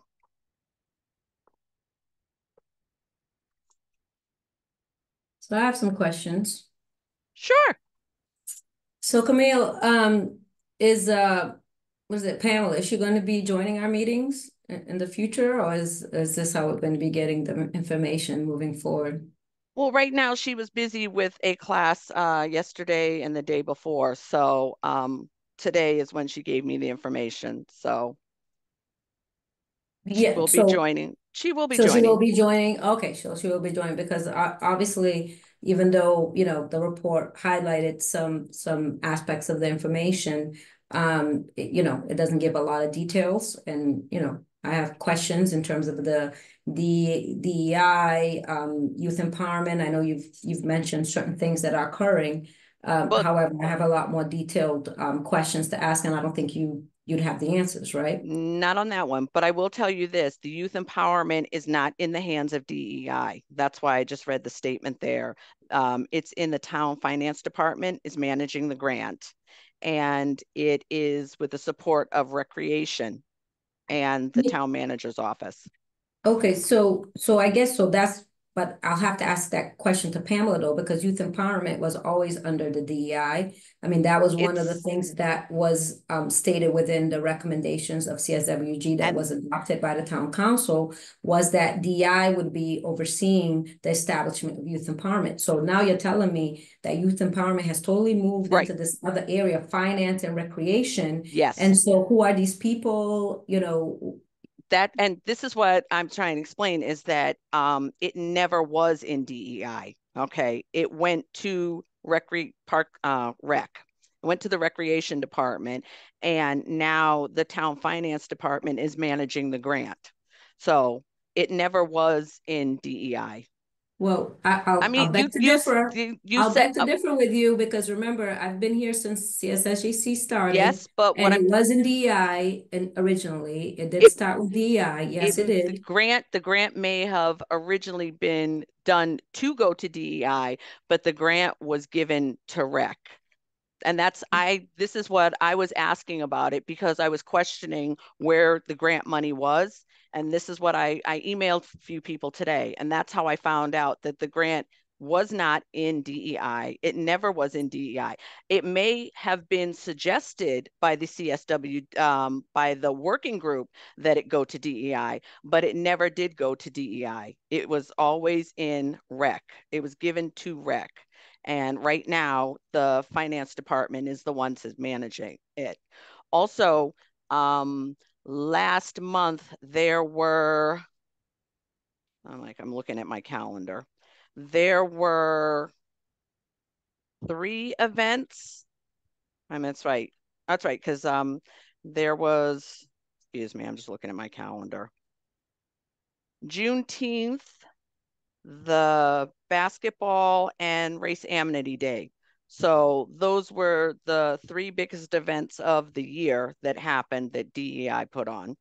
So, all right, so I guess I'll follow up with Pamela and the town manager to ask them more questions about this, because like I said, that this is new information. I've been in this group for 2 years, and Pamela has responded in regards to youth empowerment. And actually, when there was the last AmeriCorps member that worked with DI and CRES, his duties was to actually do a survey for the youth and do some programming in the meantime, while the Youth Empowerment Center was not put in place. So again, this is, I get it. I did. Also, one of the things that I do know is that the previous AmeriCorps member, that was something that they were supposed to be doing, and that did not happen.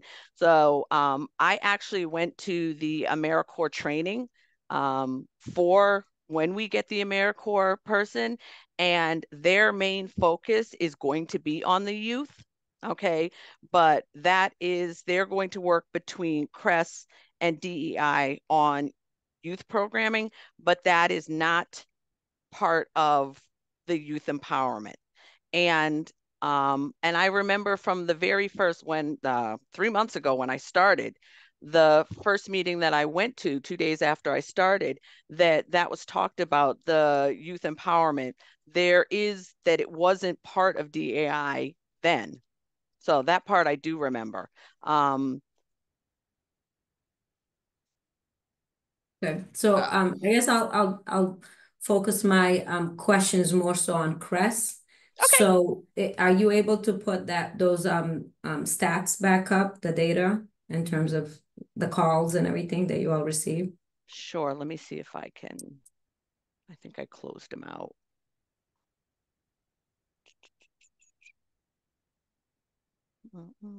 Excuse me one moment.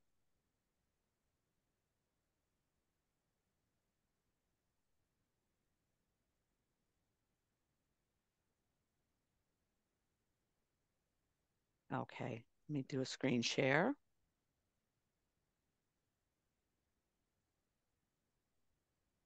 Okay, can you see them? Mm-hmm. Yep, I can see them. So just I wanted to have a little bit more time, because I know that it kind of went quickly. So I'm not sure that the rest of CSSJC really got a chance to kind of look at these numbers. So I just wanted to make sure that people had a little bit of time to No problem. I can also send this to people that want it. If anybody wants this, that's actually why I wanted it done in this manner, so that not only could you see it, that also I can, let's see. Oh. Yeah, if you can share, if you could share the data with CSSJC, that would be great. Sure. Wait a minute, let me put this back up.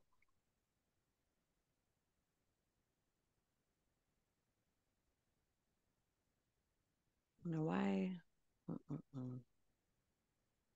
Sorry. There we go. And then for me, I guess what would be helpful, some of these are self-explanatory, but just so that the community can know, what it is, if you could just kind of go through, okay, so it's the call source, May, June, and then CAD types, whatever, what does CAD mean, those sort of things. Sure, not a problem. All right, so the call source is where the calls came from. So a town department, office walk-ins, previous engagements could be that we've met somebody out in the community, or we've had talked to them at a town department, or we have done something with them. Phone calls is self-explanatory. Social service agencies are when other agencies, our partners or collaborative people call us. Dispatch are calls that we've gotten from dispatch, email, and business calls. So CAD stands for, oh my goodness, computer aided dispatch. Okay, so those are the ones, those are how we quantify our calls for data. And this is, if you look down, you'll see assist a business or agency, assist a citizen, follow up, a well-being check, community engagement, assist APD, citizens transport, and community outreach, which was formerly called the Crest Presence Walk Drive, which I changed because I felt presence was too geared more towards police and not community. It was not, I didn't feel it represented our work being in the community. So one of the things also I wanted to mention about dispatch, when people call dispatch, 911 is actually a call type, because all calls that go into APD, unless they know a specific number, all go through dispatch. So when people call dispatch, they're actually calling the business line. But most of our calls, because we have been out in the community, and I've made it, my mission to be out in the community so that people can see us. For example, today we did the Amherst Survival Center cookout. And while we were there, we were able to talk to some folks that were having some difficulty. And we've already set up meetings to help them navigate some of the things that are happening in their lives. So the main thing for us is to be out in the public, to engage with the community, to meet them in areas where they are, like in Puffer's Pond, to meet them at Mill Valley Estates, Butternut, or Colonial Village. That is my goal, is to be out, and that people don't need to call the police department. Again, because most people who are part of this community now know just to call us directly.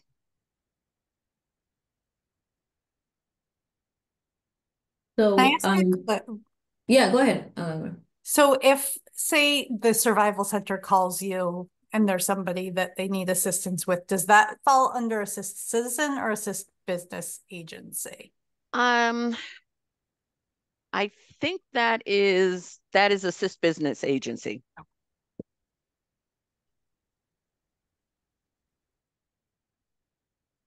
But one of the things also is that we do community outreach, which is the part of it is outreaches that we go to the Amherst Survival Center just to check in on things when they're having events or when they're doing their food or their lunches. So we're out there meeting the people that are in the community. So another example is if they call about a concerned citizen, it's assist citizen. If it's to de-escalate at the Amherst Survival Center, then it's an assist business.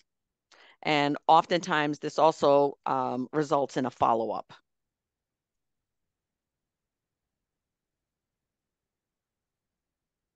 So, so you're saying, I mean, I get what you're saying in terms of being out in the community and outreaching, which obviously is a great thing and it's a big part of it. However, you know, having that option to call into the police, because a lot of people know 911, you know what I'm saying? That's something that's been kind of like it you know, hammered into your head, and it's you know, three numbers, and people know that.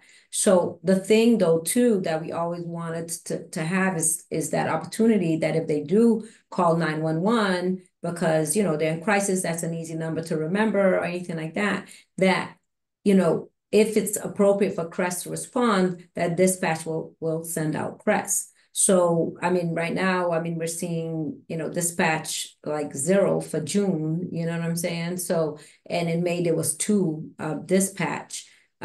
So you know, so are you saying that you're doing so much that then dispatch is going to be, there's nothing going to be dispatched? I mean, I just don't see that ever being a reality.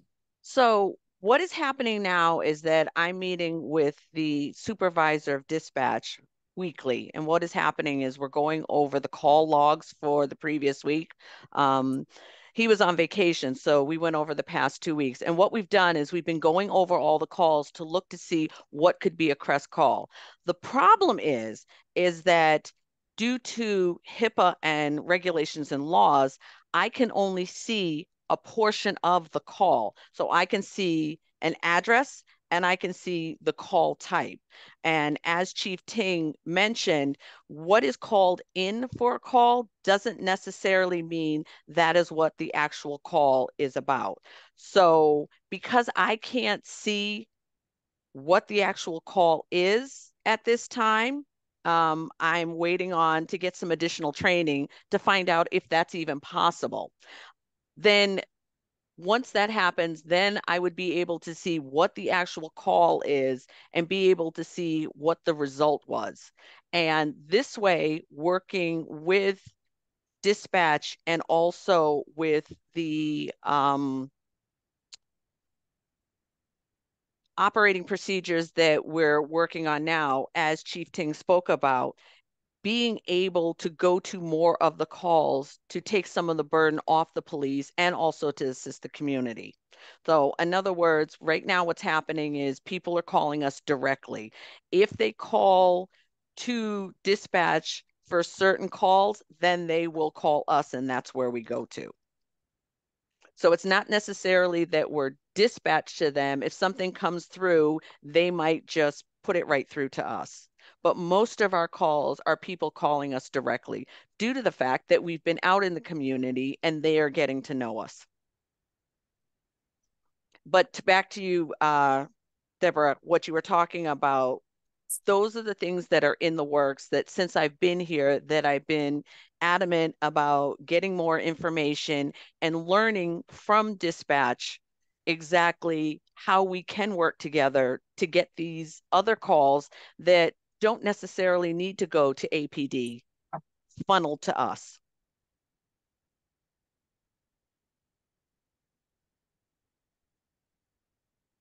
Camille, have you done community outreach in South Amherst? Yes. You have? So, yes. So, I'm looking at some of the places of where I don't have the listing now. One of the other things that's happening is that there is I can't read it from here, the Amherst Mobile Market. So the Amherst Mobile Market goes to Saturday, Tuesday, Wednesdays, and Thursday. They go to 4 different areas each week. And CREST has been going now to do outreach with them to talk to the community. Also, there's a couple of community members that I'm working directly with for Butternut and Colonial Village. So people are reaching out to me to work together so that we can find better ways to deal with the citizens, our neighbors, rather than calling the police.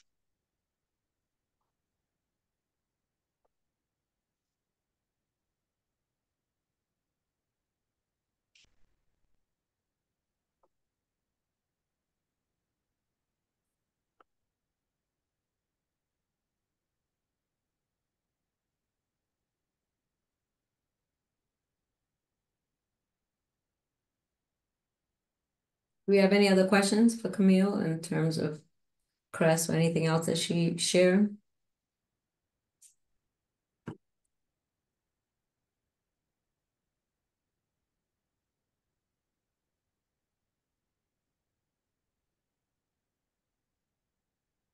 Do you still need this up? No, if you could just like I was saying, you know, if you could just share it with us at CSSJC, that would be great. Sure, I can send this out tomorrow. Yeah, because then if we have any other follow-up questions, and then, you know, maybe if we can get these, if this is something that you could do, you know, on a monthly basis, if we can get them maybe a few days before the meeting, then we can, you know, digest it a little bit more and then have the information to be able to kind of ask any kind of informed questions. That's not a problem. So one of the things that I'm trying to do, like I said, is work trying to get with the supervisor of dispatch weekly to get these calls. And like I said, because I can't see the exact nature of the call, I can see how it comes in. Like it may say that it came in as a well-being check. Okay. But because I can't see the narrative part of it, then that doesn't allow me to effectively work with dispatch to get the call rerouted to CRESS. So those are the type of things that are being worked on, and working with APD and dispatch to get these done. So it takes time. It's frustrating because as Chief Ting said, one of the things is about how the liability aspect of it, the safety and the liability. And also, you know, that we are a standalone department and want to stay that way. But at the same time, also, you know, making sure that I'm keeping my people safe too. So as a firefighter, retired firefighter, I know that things can change on a dime. So getting the most information that we can will help make this much easier and enable us to work better together.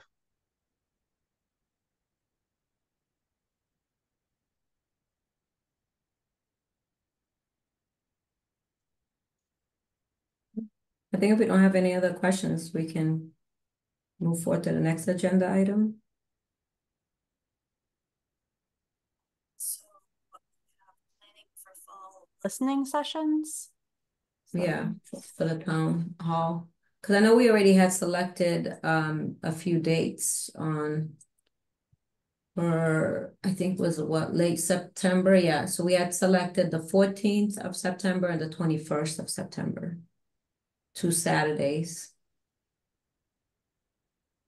So it's just about us kind of trying to figure out, like, I think if we're gonna do 2 Saturdays, maybe try to do one in kind of like, you know, earlier morning, like maybe not super early, but maybe let's say like 10 o'clock or something.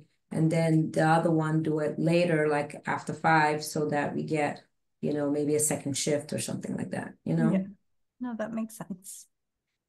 Because we know that there's a lot of people that work on Saturdays, so I want to be mindful of that.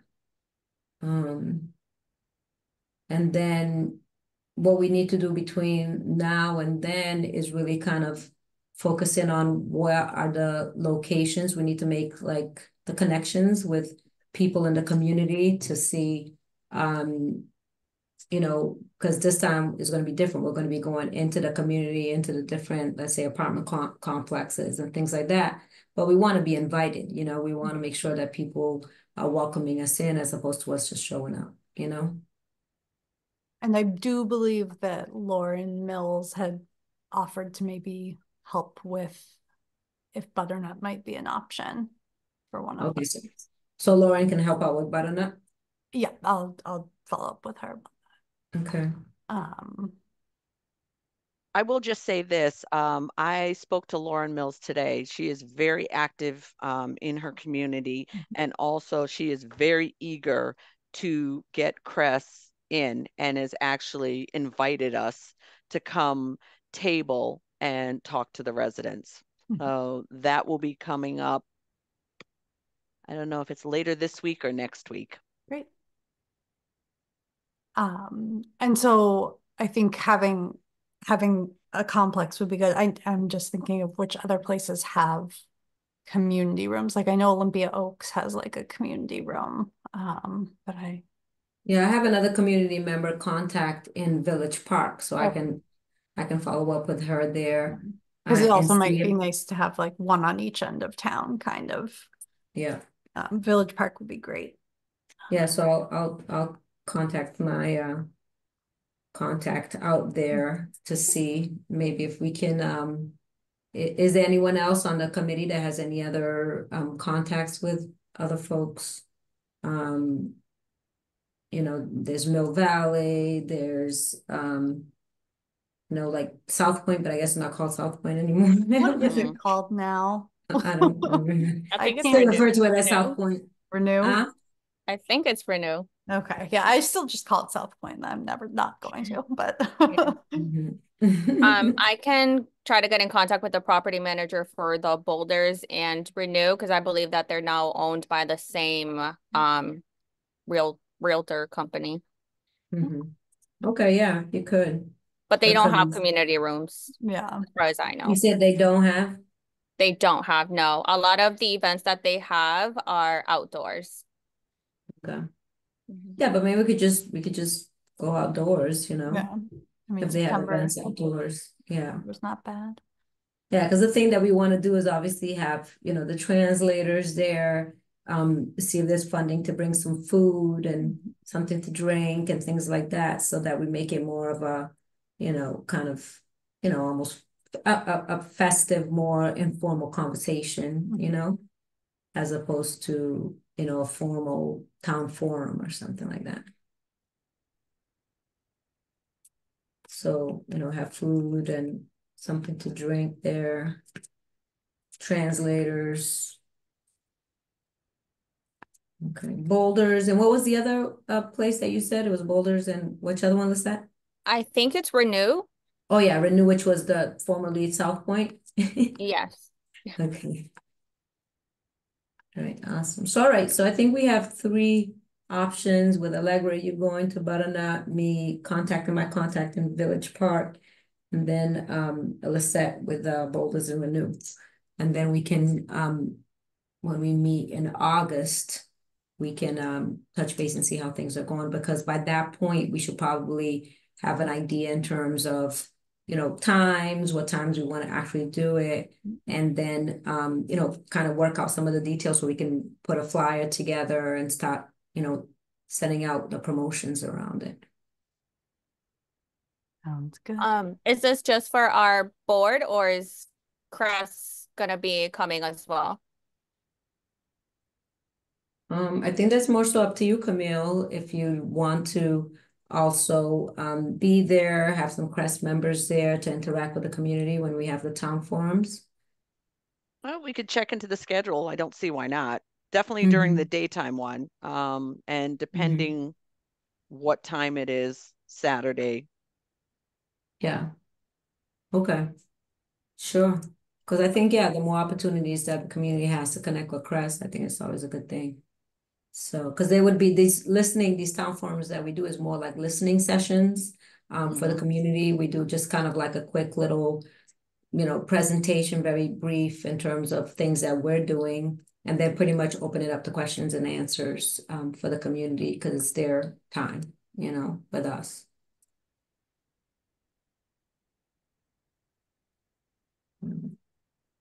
Anything else we want to talk about that in terms of the but just to kind of put it out there for anyone that's going to also listen to the recording, that the dates that we're looking at again is September 14th and September 21st. So that folks can at least save the date.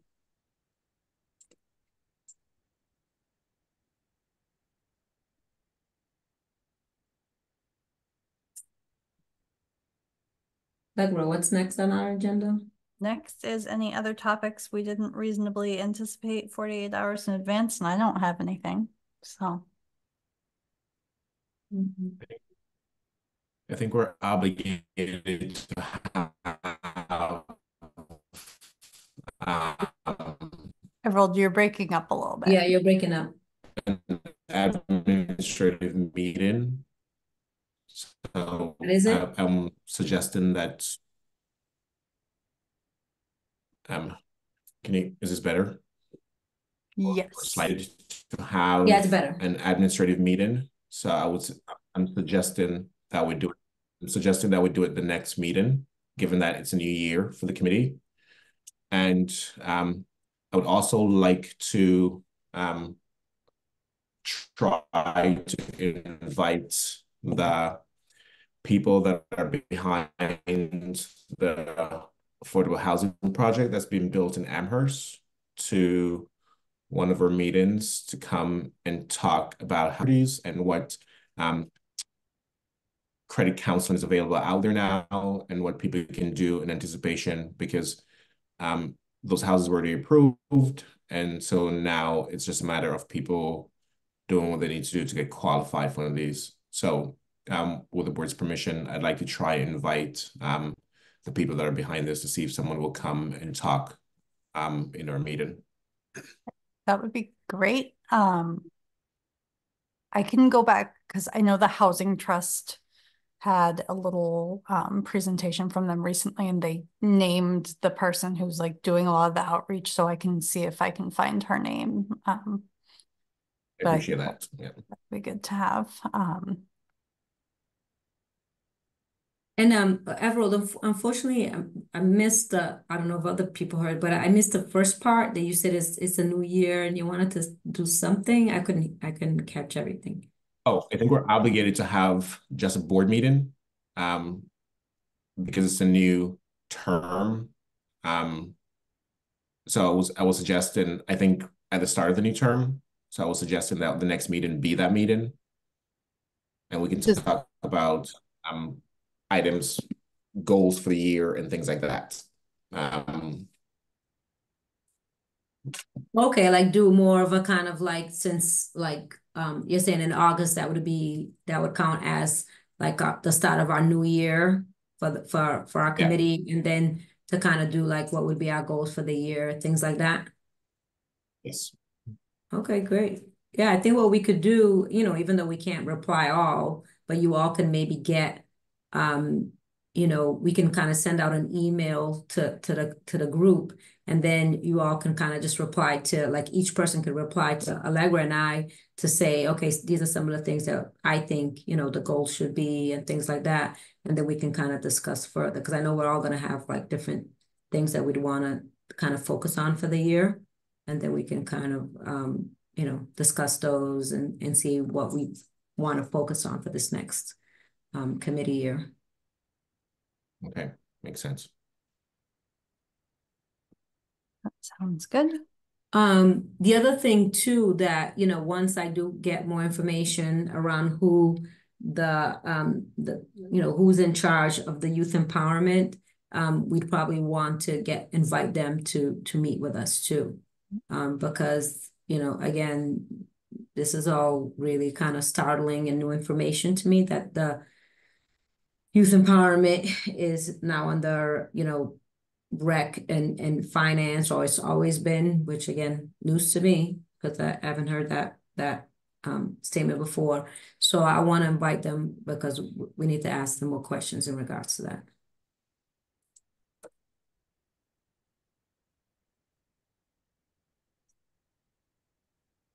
So yeah, maybe we could have like a calendar of, the meetings for the next year and plug in some people we might want to invite from the community. Mm-hmm. And I think that's my the idea is for the next meeting. It's not or standard meeting, but we set an agenda, things we want to discuss, people we want to invite, and understandably, the agenda may change over the course of the year, but we seriously think about committee goals, people to invite, and work towards like some of those goals. Yeah. Sounds good. All right. Shall we move on to the second public comment period?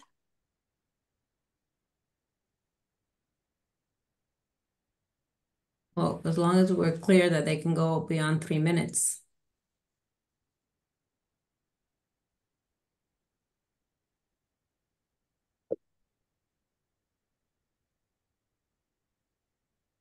Okay, this is Pat Nanibakwe again from Tamarack Drive. Before I do my second public comment, may I ask how many people were raising their hand during the first public comment before I got interrupted? And this question goes to Deborah. How many people in the audience raised their hand for the first Well, comment? it was only Vera and you, Miss Pat. There you go. Yeah. So Yes. I think Camille, and I'm just, So what I wanted to say is that I think you need more time to understand what this particular body is all about. It's unlike any other town committee. It's very different. This is the only body that marginalized folks can come to speak. And also, I think you need to reflect on what your role is at CSSJC. I am one of the inaugural and founding member of CSWG, myself and Councillor Alicia Walker, with the support of the rest of the committee. And you don't want people to be bringing up history, but I'll continue to do that because as somebody like you who is new, you need to know the history. We want CSSJC not to be like any other committee in our town with white supremacy, running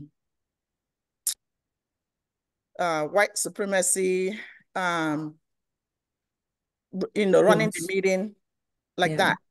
And so the 3 minutes for public comment is just made up. Who came up with the 3 minutes?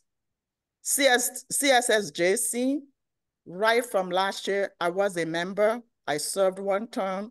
I decided not to continue. I can still make impact wherever I am because people do listen to what I say, even if you don't want to. And the 3 minutes doesn't apply to CSSJC. And I said that because I was part of CSWG that came up with this committee.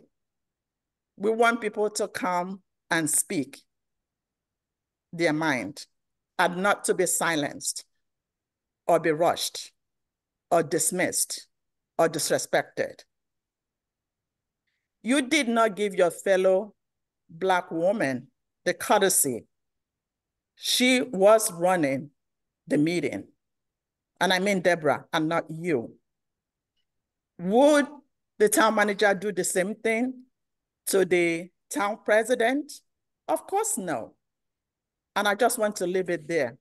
You've left a very negative impression with your behavior tonight. And I want to point that out to you.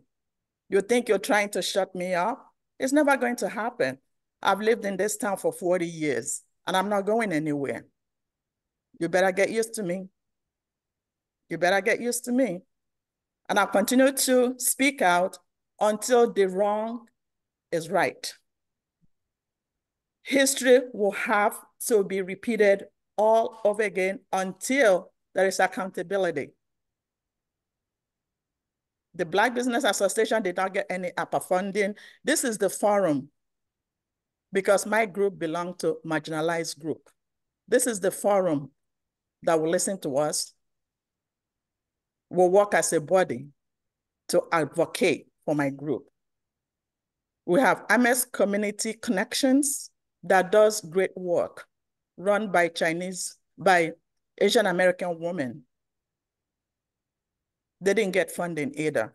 We have AMES Media, run by Vera, who spoke. She is the chair board, the board president. Did not get any funding. And then you don't want us to come here and speak up? We will continue to do that. We're not going anywhere. And I'll stop here. Thank you all for your time. And I'm sorry, Deborah, that you were disrespected like this. Camille, you need to apologize to Deborah. Thank you, Ms. Pat. Appreciate it. Yeah.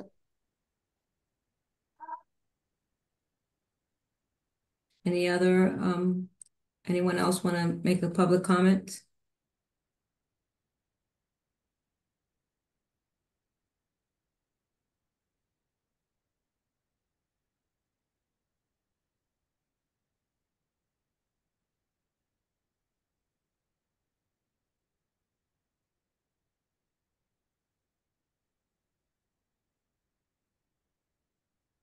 So I do want to say, you know, because we have 7 participants, and I do want to make that message that, you know, I don't want people from the community to feel like they can't come to CSSJC and speak.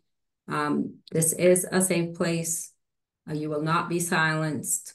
I know that, you know, obviously when you're told that there's only a certain time limit, then you might think that you can't speak up. But we're here to listen to you. Anything that you want to bring up in terms of the town, social justice, marginalization, underrepresentation, and dealing with, you know, a variety of different things as you know, Ms. Pat stated, like in terms of opera, school committee, whatever the case may be, we're here to listen to you all. And so I just want to reassert that and reaffirm that, because it's very important that we hear from you. We hear from the community. This is always a place that you can come and talk to us.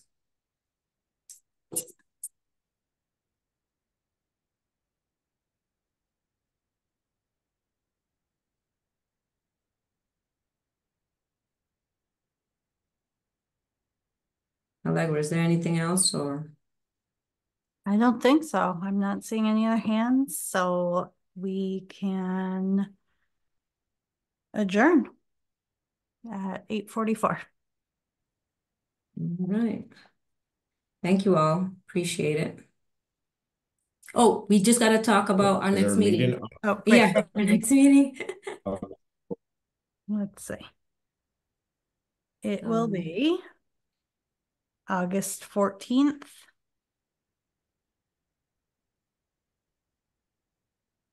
And that is our administrative meeting. Yes. Okay. We'll just have to kind of, Everald, I think you have more of an idea of you know, the focus and things like that. Maybe you can send some ideas to Allegra and I, and then we can kind of start working on it. And then, like I said, others should send us what it is that you all want to focus on. But Everald, you might give us more kind of what is your focus, you know? Okay. Because we want to get the most out of it. Yeah, because yeah, it's typically not a meeting that's where we have other agenda items. It's literally to talk about direction, ground rules, meeting procedures, and then put together a calendar of meetings and what we hope to achieve, and try to plan meetings without having to do them like after each meeting, each time we, yeah.